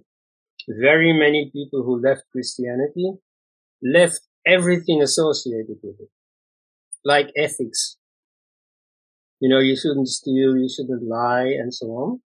You know, some people thought, well, now that I don't believe in Jesus anymore, I don't believe in all these ethical principles anymore. So that's a mistake. You know, ethics remains valid even if God isn't there or Jesus isn't there. So you see, that's one of the human problems that we now have to deal with at the end of the religions. Now that Christianity and Islam are disappearing, we have all these people on our hands, you see. So how do we guide them to a meaningful ethical life, unencumbered by the superstitions that used to be the center of these people's lives? When you look at the psychology of Jesus and so on, you find that his focus is entirely on Jewish society. Yes. It does not extend to the non-Jews, and there are incidents where a Gentile lady says that cure my child. He says no, I came only for the sheep of Israel, and so on and so forth. Mm-hmm. But something has happened among its propagators rather than Jesus himself, which has turned it into a world religion that seeks to actively influence other people. My point is that abnormal behavior or unconventional behavior may be there in all kinds of religious contexts. But what is it that gives these prophetic monotheistic religions this zeal for being busy with other people, as Sitaram Goel put it? Has any psychological study been made on that? Well, okay, let's start at the beginning. You see, the first missionary religion was Buddhism. Why? You see, in the Hindu society that, brought forth Buddhism, people just walked in their father's footsteps. You learn the Vedic hymns, you learn to recite them, then you learn to read them and interpret them and so on, in the lap of your father. And so, you see, everywhere, fathers teach their children whatever they know. A carpenter will learn his son carpentry. And so a Vedic reciter will turn his children Vedic reciting. And so they didn't need to go to the street corners and say, hey, come here, I'm going to teach you. No, this happened naturally within the family. And yes, you see, once in a while, if a kid showed some interest, then, somebody else's father would say, okay, you come to me, I'll teach you. But this all happened organically, naturally. Whereas in Buddhism, you didn't have children. You see, the Buddhist monks did not have children. So the only way for the monastic order to procreate is to get new recruits. So they had to go and propagate their thing. Right? Now, yet, you see, Buddhism did not have the basic funny beliefs of Christianity and Islam. It is true, however, and this is a whole different subject. We can talk about, that subject also some other time, is the influence of Buddhism on Christianity. Because you see, inside Christianity's teachings, some have been taken over wholesale from Buddhism. And so given that Buddhism had sent out preachers everywhere, some of them very successful, like in China, some of them not so successful, like in West Asia, but nevertheless not without leaving a certain influence. And so within the gospel, you have certain lines that are taken verbatim from Buddhism. Right? Now, this idea of proselytization may also owe something to that influence. Anyway, that's not the only thing, of course. and not even the main one, but historically it may have played a crucial role. No, you see, what is important in Christianity is the idea that a lot depends on your belief. You see, if you don't believe in Jesus, you're supposed to not find salvation. And so, since they love their fellow men, they are ordered to, they want the best for all of us. And so, they have to convert us, because they don't want us to go to hell, do they? You know, I get this question all the time from Hindus. Oh, but why do these missionaries want to convert us? Well, because they love you. You see, some Hindu polemicists say, oh, it's colonialism, it's racism, and so on. No, that's not true. You see, in the Middle East, the first Christians tried to convert the people around them who were of the same color, the same language, and so on, the same background. Race had nothing to do with it. They were underlings. The Jews were under the Romans. The Greeks were under the Romans, and so on. It had nothing to do with empire, with colonialism. No, you see, they wanted to just spread the fire of the faith, because a lot depended on it. Your salvation, your eternal life depended on it. So, you see, if you want to convert people for selfish reasons, well, that's not a very strong motive. That's not going to hold up for very long. But if you think you're doing something good, you know, you're doing them a favor by trying to convert them. Now that's a very strong motive. And proof is the success that Christianity has had. So, I mean, that's the official reason for Christians. Then, of course, add to that more pedestrian human reasons, like, you know, you have to fulfill your quota. It's like a salesman. You see, he has to justify the figures that he will present to his company at the end of the year. Oh, I sold so many cars, or what. So you have a personal interest in giving good figures. Okay, so that also plays. You see, then there is the competition. You see, in India, the Baptist missionaries versus the evangelical missionaries versus the Catholic missionaries. They are also in competition among each other. That also eggs them on to do better in the game of conversions. But so those are extra factors. The main factor is this concern, you see. I need to bring you salvation, otherwise you'll go to hell. So the other question is that when you do this kind of historicizing reading and you're looking for material causes for events and so on, the criticism comes from the religious believers that in fact these stories are meant to be taken in an allegorical and philosophical manner, and that you are always going for the most literal interpretation and then trying to extract all these psychological syndromes and so on and so forth.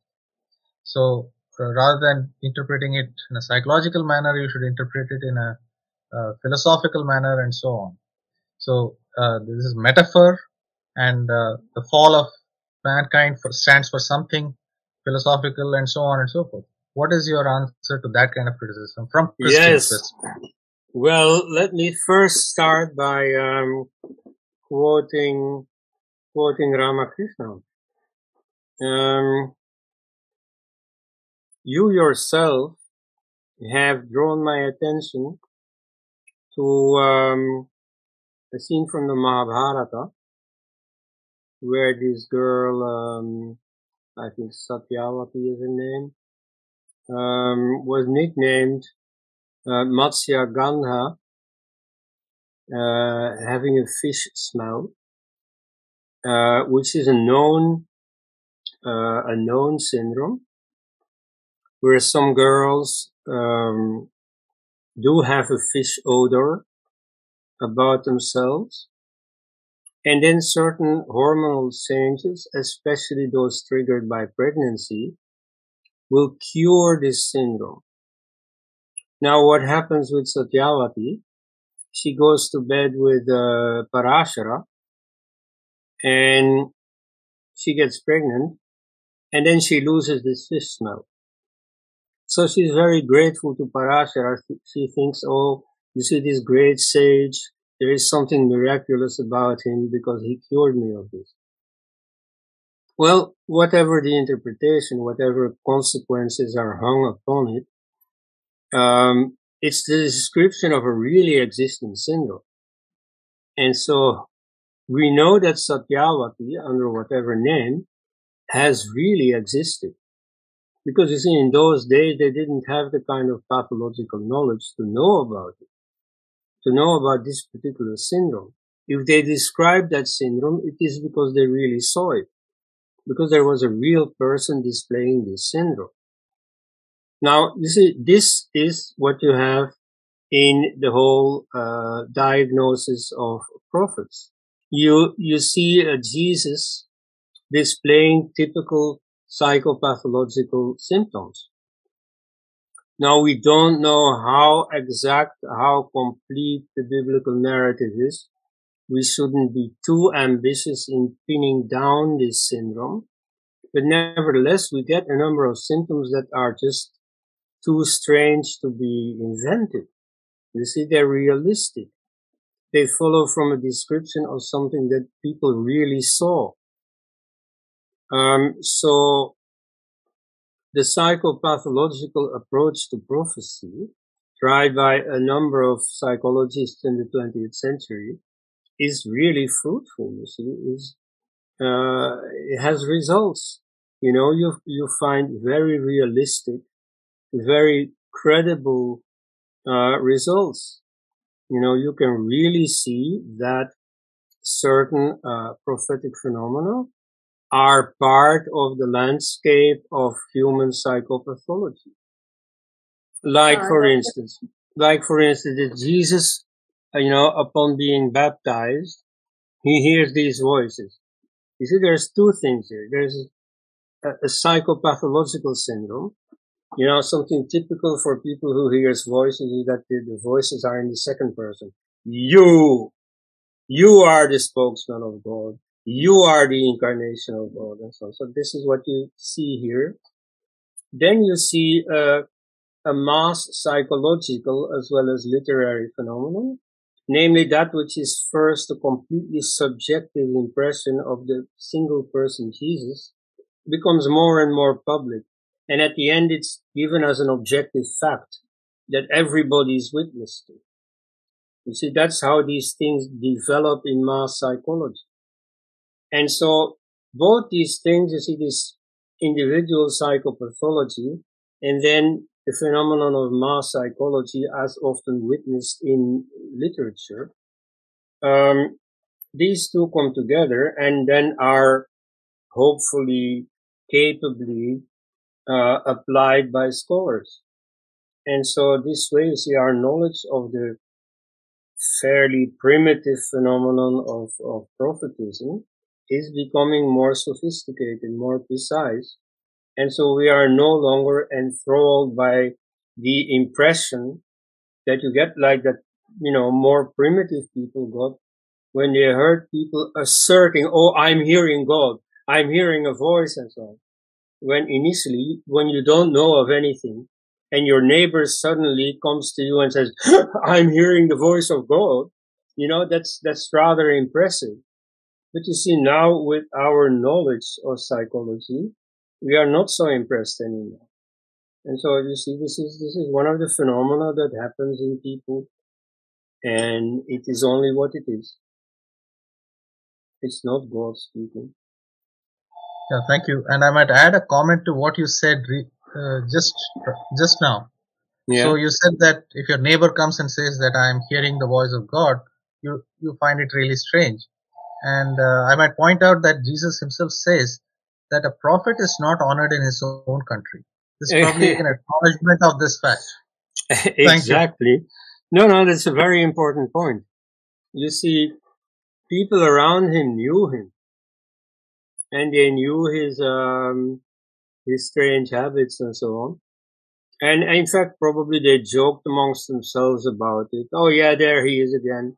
Yeah, that's his typical thing. And so there he didn't impress people. It's when he went out in new surroundings that people, they saw him for the first time and then they were overawed. It's also said that in some places he wasn't able to perform miracles because there you see people just saw through it. So yeah, that's, here again you have perfectly human psychology. That you see when you are the tall, dark stranger coming from the next village. In those days, the next village was already far away. Then you impress people. But when you are among your own people who have seen you grow up, who know everything about you, well, that's harder to impress. My question to you is that you have some ideas how this thing can be expedited. That actually, to me, it is very simple. It is really telling the truth. And so that means that if we look at, and all these civilizations and religions, they grew out of watching nature. It is very, very clear to me. But then, I can't write, I cannot communicate. I really don't know how to communicate either. So my question to you is that you have some ideas regarding this, how this can be expedited? In Europe, it went through a great acceleration in the 60s, 70s, 80s, mainly as a consequence of the democratization of education. You see, after the war, everybody started going to school. And so you become a bit more skeptical by more education. Mind you, education does not automatically produce results. Remember Osama bin Laden, who was an engineer.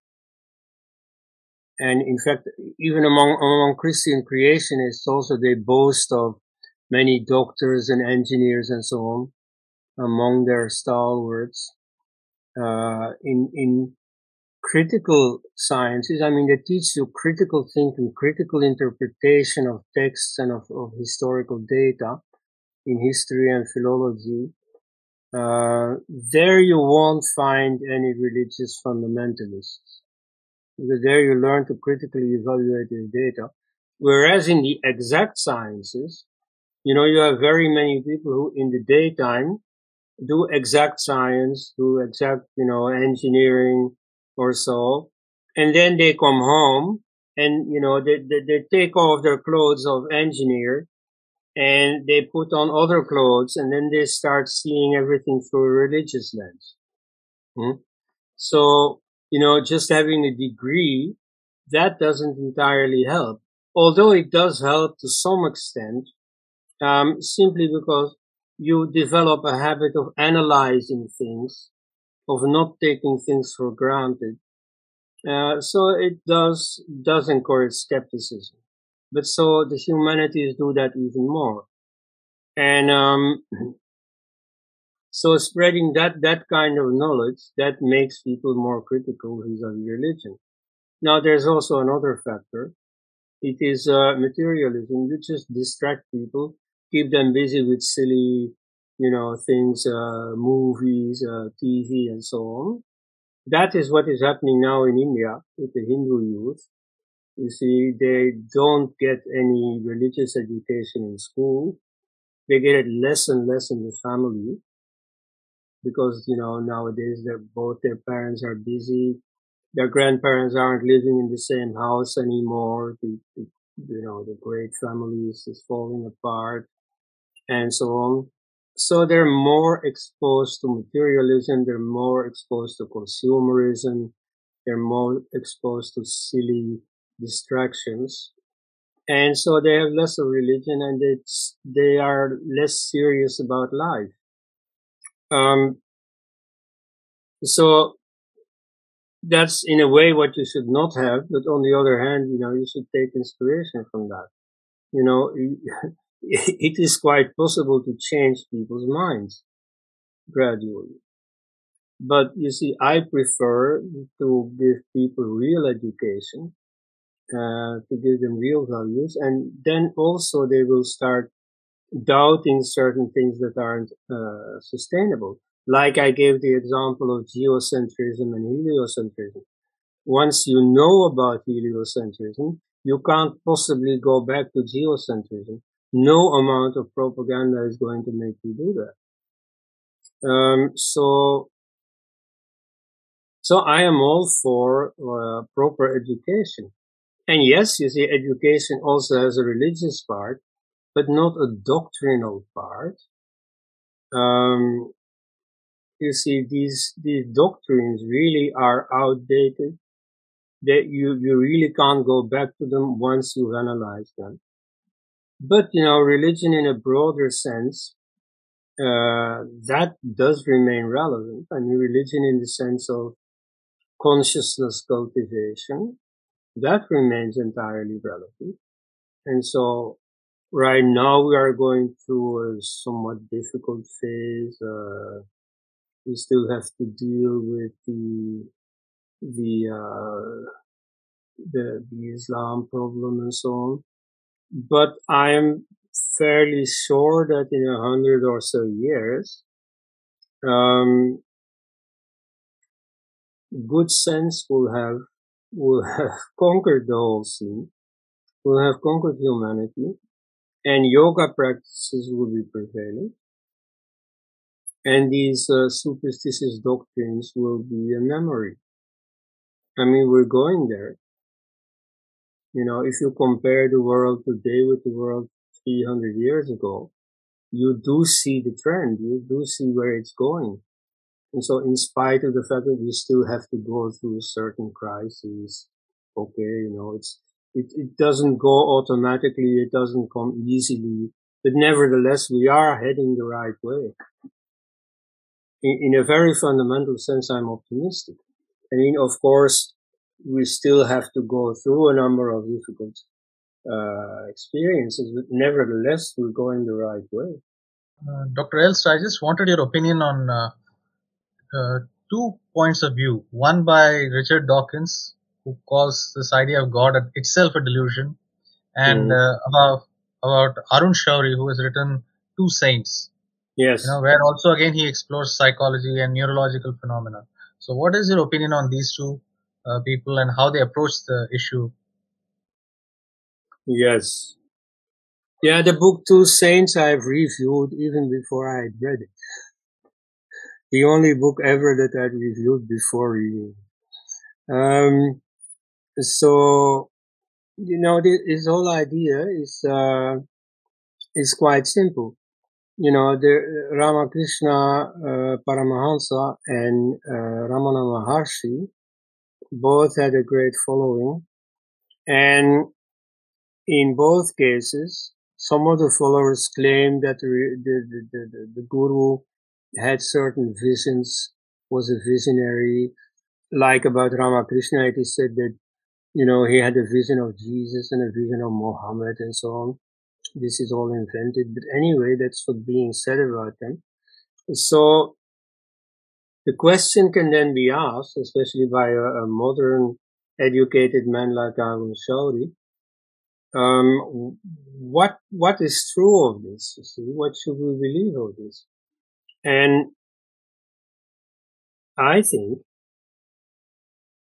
you see, if you reduce spirituality to having visions, to visualizing certain ideas, well, then you see there's not much to it. And, if you see Ramakrishna and Ramana in that light, well, then you can deconstruct them because, these visions are not where it's at. And if you read the Yoga Sutra or something, you will see that that's not about visions. It's about the self resting in the self, the seer, the consciousness resting inside itself rather than being constantly busy with other things. You see, the five,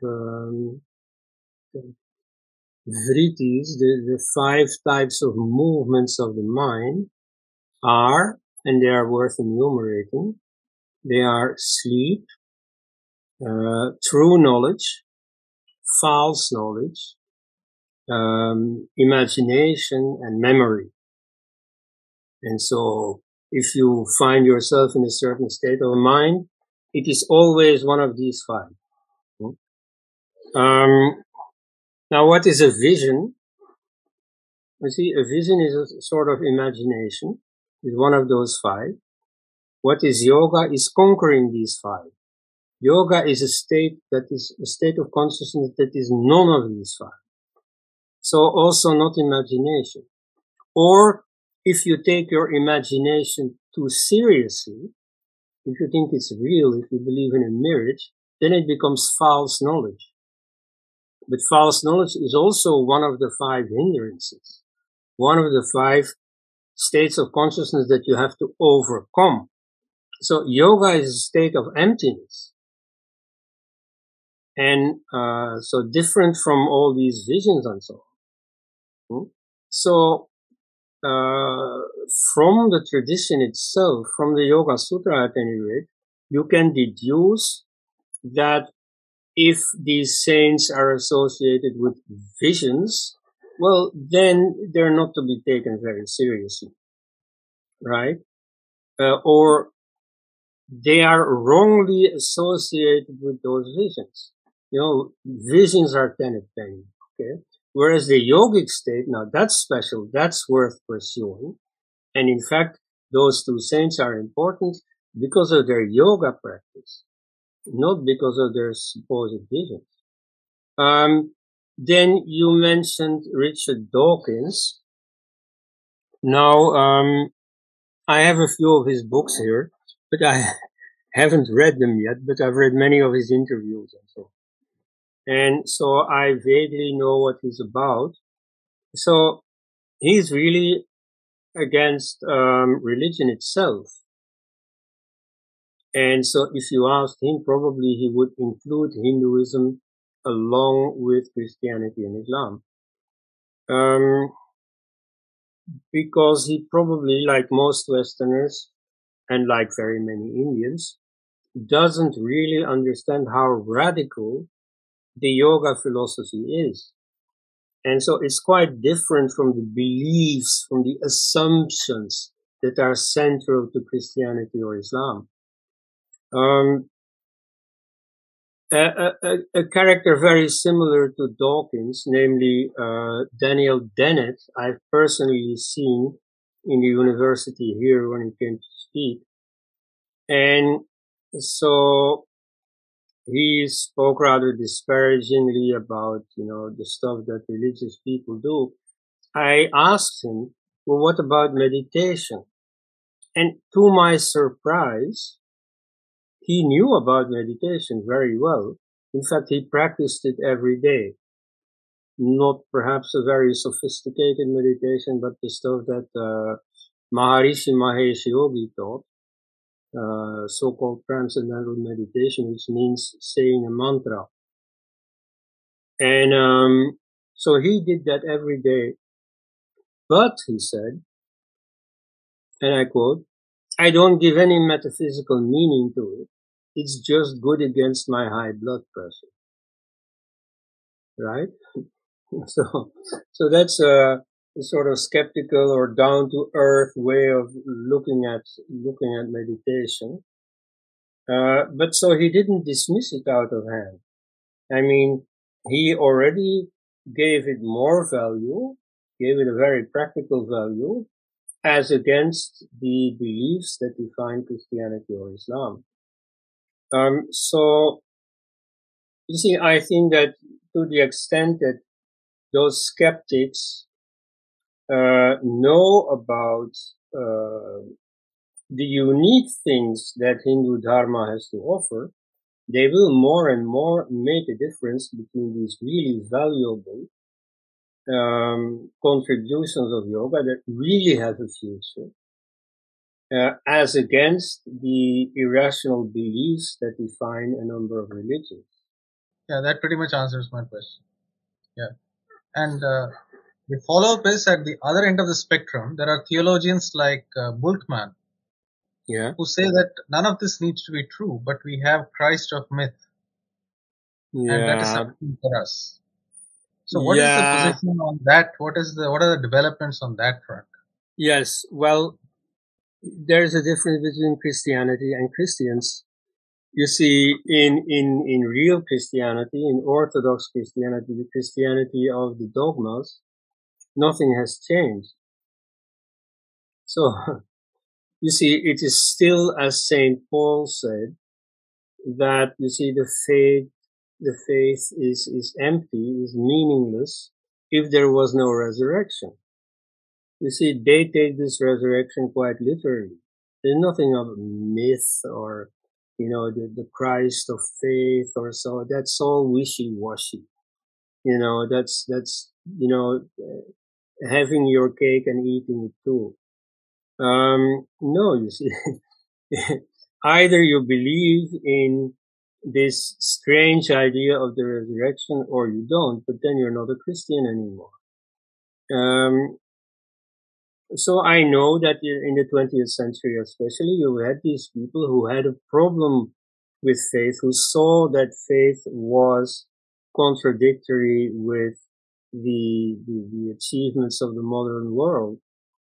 And so that's one of the ways to reconcile the two, say that, you see, I know that it can't really be defended rationally, but it's a myth. Well, you can invent all kinds of myths, that's true. But that's not Christianity anymore. You see, Christianity means, as Jesus said, you see, nobody comes to the Father except through me. That's what Jesus said, at least according to the gospel, because of course the gospel has also been written down by some people. So they already may have had certain doctrines that then found their way into scripture. At any rate, thus far, you see, that is what Christianity has always taught, that there really was a resurrection. Now, if you say, oh, it's only a myth, well, I'd say that then you're not really a Christian anymore. Now, here Christians are going to violently protest. I mean, I've seen them do it. Are going to say, we don't want non-Christians to tell us what real Christianity is. But, there is something objective about it. This is the Christian faith. The Christians themselves have laid it down. The Nicene Creed. You see, that defines Christianity. Now, if you don't believe in that, well, then just leave the church. You can always do, that's what I have done. Whereas you see this in-between situation. Okay, you see the dogmas are outdated. I don't believe them anymore, but I am still a Christian. Yeah, well, I guess, we have to let that generation die out. I mean, it seems that they're quite attached to their beliefs. But I mean, it's not sustainable. It's not sustainable. As a non-Christian, you can say what Christians must believe, namely, if they want to remain Christians. Of course, they can believe anything they want. I'm not going to tell them what to believe. But I simply apply a definition. If you think it's all a myth and so on, you can believe that, but then it's no longer Christianity. Then the other part is about, again, historicization, this time from the Hindu side, which is that if you start historicizing all the epics again, just like you are historicizing the Bible, then it is bound to not lead to anything fruitful, which is, I think, the line of argument that people like Vishwa Adluri are adopting and saying that just don't look for any kind of historical information in the Veda or the Dasharagya war or anything like that. Just take it as it is. So what does that do for Hindus? Just as this does something for Christians, what would that do for Hindus? Well, you see, history simply means reality. What really happened? What really happened to make the people write down or compose the text of the Vedas. You see, it's not something that just fell from the sky. I mean, that's what traditionalists say. Oh yeah, it was God given and ever since creation and so on. Well, sorry, that's not what happened. You know, if you really read the Vedas, you can see that they're a human creation. Like, they are situated in time and space. I mean, any human writing, you don't have to write about history, you know. You write poetry. Okay, what do I see in your poetry? It doesn't mention cars, right? It doesn't mention living in caves. It doesn't mention giraffes and other African animals. It doesn't mention polar bears and other Siberian animals. Okay? But it does mention tigers and so on. It does mention elephants. It's Indian. And so if you study the Veda, you can see it's from Northwest India and it's from the Bronze Age. There are no cavemen in there. There are no automobiles in there. It's not ancient. It's not modern. It's in between. It's from the Bronze Age. And so, now that's history. You see, they don't have to describe historical events, although they do even that, like the Battle of the Ten Kings. There are a number of historical events. Or they give genealogical details. They say, oh, this was my grandfather, and this is my wife, and she's the daughter of this one, and so on and so on. So all kinds of human data are in there. So of course it's a human product. And that doesn't even require any proof. I mean, I know there are many Twitter trolls who challenge me, prove it that it's historical. No, you see, you go prove that it's not historical. I mean, if I say, you know, I go to the bookshop, I take a book. I say, okay, this was written by someone. Maybe his name is not on the cover, or maybe it's a pseudonym, or whatever. But I'm very sure it has been written by someone. And so if you want to say, no, it was not written by someone, it was thrown down from heaven, well, that's something you can prove. You know, if you think proof is of the order of the day, well, you go prove that. And so, of course, it's just automatic that this is the product of history. You know, something happened, and the result is that we have this book. And so that happens with the Bible too. All kinds of historical things have happened. And so they were not always understood by the people. Like Moses looked at a natural phenomenon of the ethereal oil from a plant in the desert catching fire under the rays of the afternoon sun. That's a totally natural phenomenon that the fairly primitive person Moses didn't fully understand. And so he gave some religious higher meaning to it. Okay. But so something historical happened. And so certain insights that have become the core of religions, you know, are a bit deplorable, are a bit outdated, are a bit primitive. Others are not. You see, what Patanjali writes about the human mind, about the process of meditation, that's extremely important, extremely valid, is not outdated at all. And so, you know, you have to have some tolerance for human weakness. Okay, it's no big deal that people have believed in these funny beliefs of Christianity or Islam. It's no big deal, but now you see, we're advanced enough to outgrow these beliefs.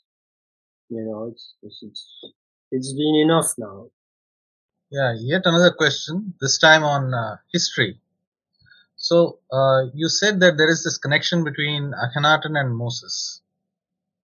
And I do know that, you know, some of the Psalms have been said to be very close to the hymns to the sun that Akhenaten had composed. What have we found more connections between them? Because one thing that seems very different for me is that if Moses as an Egyptian was taking or reviving the idea of Akhenaten, he would have naturally gravitated towards his sun god rather than taking this Bedouin god, especially when he himself was an Egyptian. Yeah. So, what do we know about the more organic connections between Egypt, Akhenaten, and Moses? as of Yeah, today? well, the word no is a tall order. I'm afraid that, we have good reasons to assume certain connections, but our knowledge there is not complete. And, this happens in history, if you do historical studies. There are gaps in your knowledge. And so sometimes these gaps may very suddenly be filled up. It just takes one discovery. Then you have to watch out, of course, that there's not false discoveries. Like, you have many, false so-called discoveries about Jesus, like I recently read something about a Bible text, or an apocryphal gospel in which there's no resurrection, where Jesus isn't really dead, which is what Muslims have been saying all along. So, I mean, maybe there were such beliefs, but they're not so very important. We do have the church teaching that there was a resurrection, and that's what Christianity is based on. Now, I don't believe in a resurrection. So whether it's being written down in the Bible or not, at any rate, it didn't happen. But so I mean, yeah, there are all kinds of beliefs, but we just have to use our critical mind and see what is possible, see what is supported by historical data, and so we can perfectly live without belief that the Quran was directly revealed to Muhammad. We can live without the belief that the Ten Commandments were given by Yahweh to Moses. We can live without the belief that Jesus came to deliver us from sin by his death and resurrection. So I propose that we do away with these childish beliefs, and then quite a few things remain. You see, stuff that has traditionally been part of the religious sphere remain valid. You see, the whole culture of consciousness, of course, also the whole system of ethics. Dharma, to a large extent, means ethics. That remains valid. You see, the way you relate to other beings, not just human beings, all the beings in the cosmos, the way you relate to the whole of the cosmos, that might more be the meaning of religion. You see, those things remain valid, but superstitious beliefs don't remain valid. You can outgrow them. So I cannot but hammer on that, Let's do that. In fact, I think for most of us, this is already a done thing. But so I think that is the way forward. It was specifically about Dr. Vishwa Adluri's arguments against historicizing. Oh yeah. Well, yeah.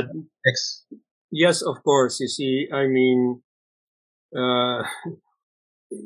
I've had interesting conversations with Dr. Adluri, and great respect for his scholarship. Nevertheless, that is an idea that we don't see eye to eye on. I remember him saying, asking about the history behind the Mahabharata is a perverse question. Well, no, you see, that's an entirely valid question.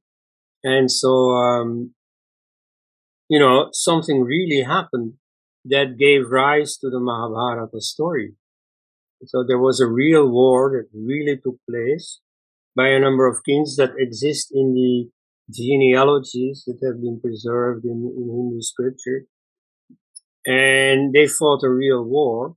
Then whether the epic is all reality now, that's a different question. You see, it has been embellished a whole lot, and all kinds of little stories have been shoved into it, interpolated and so on. From the real history to the literature of the Mahabharata, that's a long way. But yes, of course, there was a real history to start with. This war really took place. Now, whether it was a Krishna giving a sermon of the Gita at the beginning of the battle and so on, That may all have been inserted later, or in this case, it may not be. I mean, these are things we can research, but the basic fact remains that there is a war that really happened. And so we can give historical details about that war or try to find them, like when did it happen? Where did it happen? That's fairly certain. I mean, Kurukshetra is well known. At the site of Kurukshetra, that whole battlefield is demarcated and so on. And you could, in principle, do the same thing for other wars in Indian history. Like the Battle of the Ten Kings happened on the banks of the Ravi River, which is today the border between India and Pakistan. You know, the Battle of the Ten Kings was the first Indo-Pak war, so to speak, 5,000 years ago. And so, you know, a number of historical data about this are known. And, you know, you can't get away from that anymore. We know them now. Like, for instance, you know that the Mahabharata war was a chariot war. You know, it was a battle between chariots where the role of Krishna, very central in the story, is as a charioteer. Right? So you know when it happened. Because chariot warfare is a specific window in history. First, there were no chariots at all. Well, then there were carts, ox-drawn and slow and so on. Then they were perfected to become war chariots. Then they were used in about 1500 BC. They were used by the Hittites. They were used by the pharaohs. And they were used in India. And then came cavalry. When you had the stirrup, you could sit stable on a horse, and you could draw the bow while sitting on a horse, while riding, and so on. So then that became more efficient than using chariots. So then chariots became a thing for spectator sports in the Roman arena. But so as a means of warfare, it was outdated.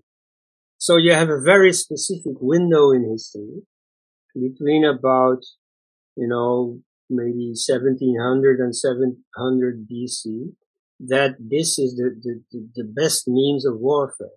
So that's when the battle must have taken place. I think about 1500 BC, but again, you see, that's a discussion. But at any rate, it couldn't happen in the Stone Age. And so, yeah, it's history. And so, you know, you can use all the historical methods to find out more and more and more about it. You know, the archaeology of the battle, so on, that will also make our knowledge more precise. But of course, it's history. And then, on top of that history, you see, literature has been produced and evolved, and new things have been added, and so on, and reinterpretation, but all these perfectly normal human processes studied in this case by philology are there, and there's nothing supernatural about it, and it's also not uniquely Indian. You see, this is something quite in common with Homer in Greece, with the Iliad and the Odyssey. So it's not even typically Indian. Yeah. So I have yet another question, if you don't mind. No, I don't mind at all. Okay. So this is about the permeation of yoga in the Western world. Mm-hmm. So I'm not sure I share your optimism that much, because I have also seen so many testimonies of Christians who seem to have sincerely undertaken yoga, and it seems to have adverse effects on them. Really? And so they double down and go back to Christianity with even greater faith, saying that, yes, now what Christianity said about demonic possession and opening yourself to satanic powers is actually right. So what is the reason behind this phenomenon? Well, first let me point out that within Hinduism, there have also been debates about yoga. You see, one I studied somewhat is between Guru Nanak and the Nath yogis. And so Guru Nanak stands for Bhakti. And in Bhakti, you rely on the deity. As you do in Christianity, where you're not capable of saving yourself, you have to, attach yourself to Jesus and he's going to save you. Whereas the Nath yogis, they do yoga and they count on yoga to do it for them. So in yoga, you do it yourself. Right? Now, within Hinduism, that is already a source of tension. There are two different opinions about this. Or something else in Hinduism, I think it's from Shaiva Siddhanta, the contrast between the way of the kitten and the way of the baby monkey. The idea that, one approach is that you yourself are desirous of liberation. You set out on the path yourself. And the other view is, no, you see, only the deity can do that. The deity takes you up. And so the way that the cat, takes the kitten into her mouth, rather than waiting, the baby monkey who grabs his mother. So, you have these different views within Hinduism. You have them also within Christianity. Sometimes they are also between Hinduism and Christianity. But so, in the case of modern Christians doing yoga, I've heard different reports. So one school says that yoga is intrinsically unchristian, because again, you count on something else than Jesus, whether it is really yourself or it is ghosts that take possession of you. That's then yet another point of disagreement. But at any rate, it's not Jesus, whereas it's only Jesus who can save. So, but then you have Christian yoga also, and Christians who are quite sure about yoga, but for them yoga is just like physical exercise, even if it also includes breath exercise and mental exercise. Nevertheless, it is not your soul that is involved. And so it's like you do fitness, you do ballet, you do martial arts, whatever, all these things are useful from a Christian viewpoint. They're not forbidden. Only they don't bring you salvation. And so similarly, yoga may be useful for relaxation or better concentration or what, but it doesn't give you salvation. Now that's the proper Christian view. Then there are people who don't believe in salvation. That's another section of the Western audience, an ever larger section, I would say, who simply do yoga for the benefits. And so for a large number, this is only physical benefits. Then more and more people are aware of a deeper dimension, but still it's not something ultimate. It's just benefits. You remain you. So what I see is that among the very many who do yoga nowadays, and here I mean really many, that number keeps growing, more and more people are graduating, are moving up, are seeing the philosophical dimension, and, are studying this. Like you see what is now all the rage in the West is Kashmiri Shaivism. And so many people study this and they know about it, 36 tattvas and, whatever. And so more and more people are getting more sophisticated about it. They are also less hampered by the Christian heritage, because that doesn't exist for the new generation anymore. And so, apart from the fact that the whole TV culture and so on makes people more superficial, less profound, nevertheless, the number of people who go into the profundities behind yoga is growing. And so, yeah, you see, it all goes too slow and so on. I agree with you. But nevertheless, it's going in the right direction. No, personally, I'm quite optimistic about that. My question is on something at several times. Intuition was really referred to as at one place you had mentioned about neighbor saying that it occurred to me and things like that. Okay, my direct question is that what do you think about intuition? Is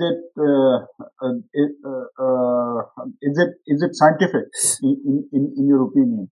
Yeah, that's a word that I'm a bit helpless with. You see, I don't understand what intuition really is. I mean, you see, people think that there is some direct way of knowledge that bypasses ratiocination, that bypasses rational thinking. And I don't see that.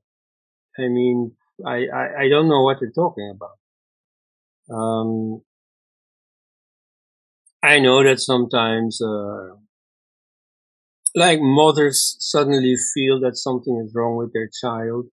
They run to the child and they see indeed that it needed its mother right at that moment.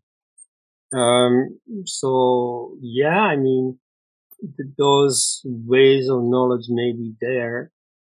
But they are like an extra sense. And so,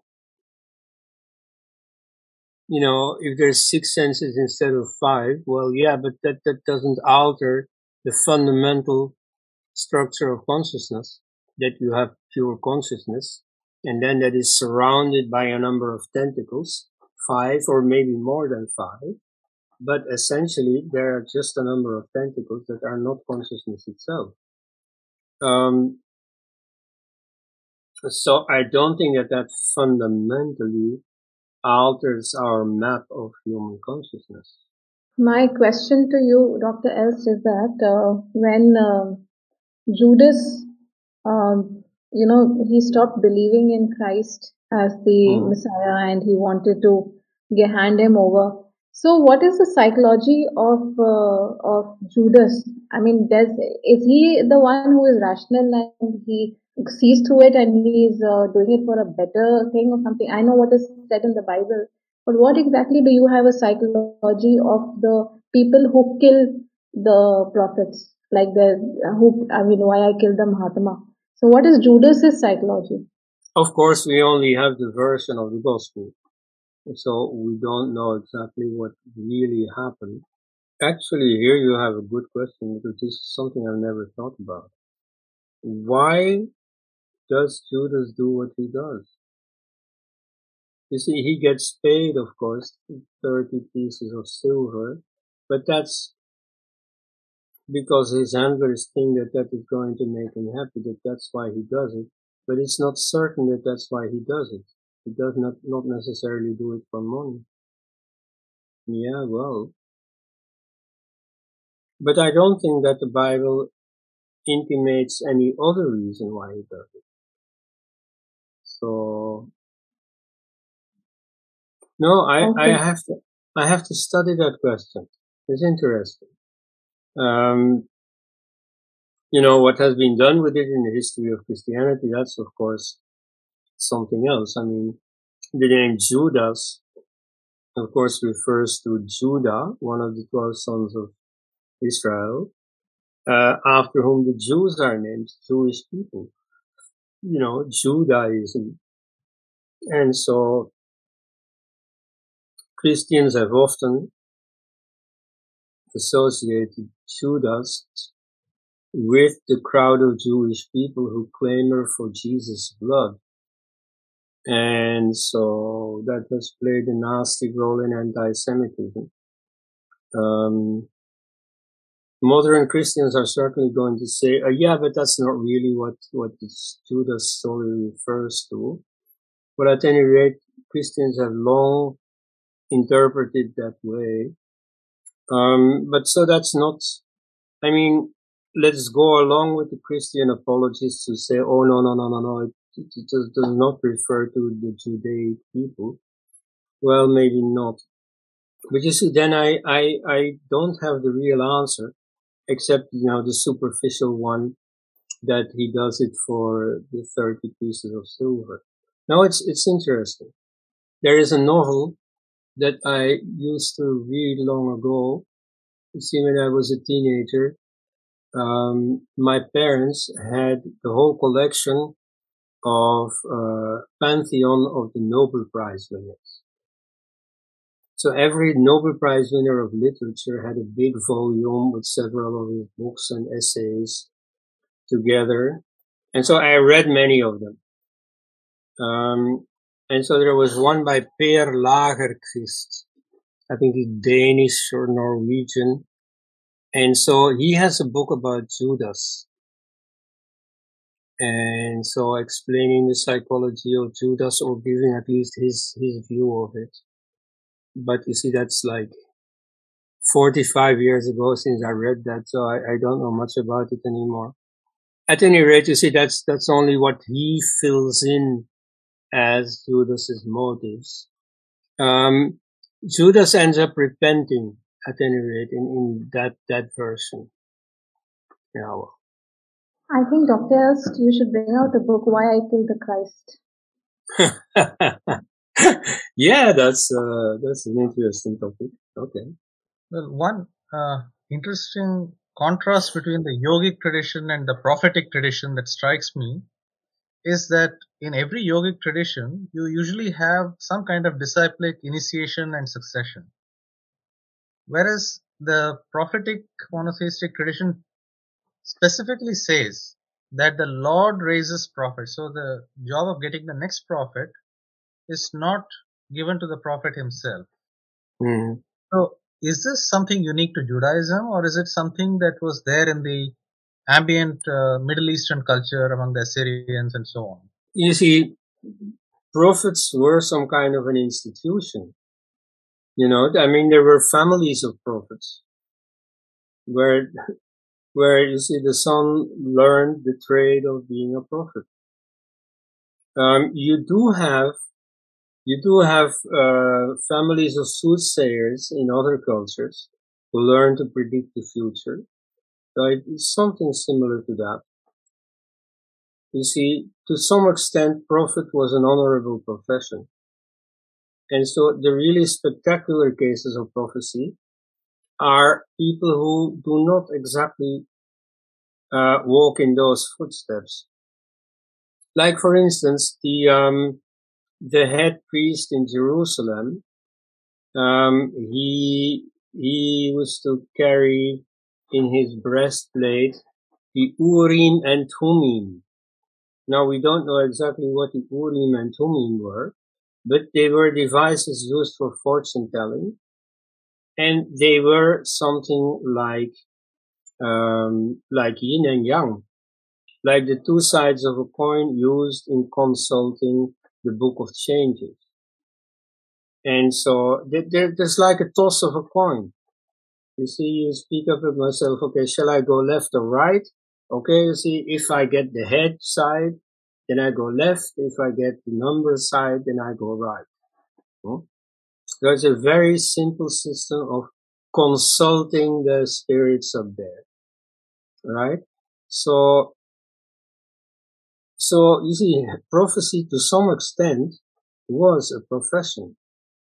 But you see, the really interesting cases of prophecy are where they go outside these trodden paths, where they suddenly have something happen that then becomes a large and influential prophecy, like the burning bush. So there was no procedure about a burning bush. The Egyptians didn't know about the burning bush. And the Bedouins, they knew about the burning bush. And precisely for that reason, they didn't attach any, mystical meaning to it.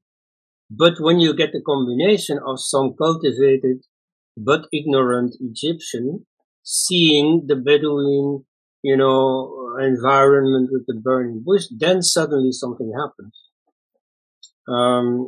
So the two things exist. You see, the prophecy is something exceptional, and it's mostly the more influential and the more interesting stuff. But then you have prophecy as a routine, as a professional practice. And so there you mainly get prophecy in the sense of predicting the future. Like the word is used in the gospel once where Jesus meets this woman, and so he tells her, you have already had 5 husbands. And then she says, oh, I see you are a prophet.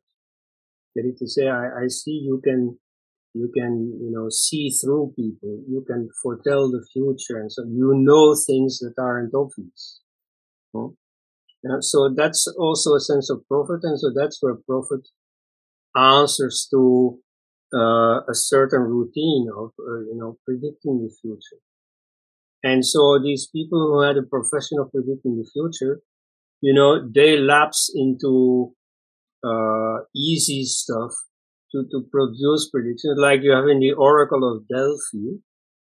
The Oracle of Delphi starts to develop methods to say things that sound true, to practice the art of formulating in such a way that what you say is always true. That's what skeptics nowadays reproach astrologers and so on.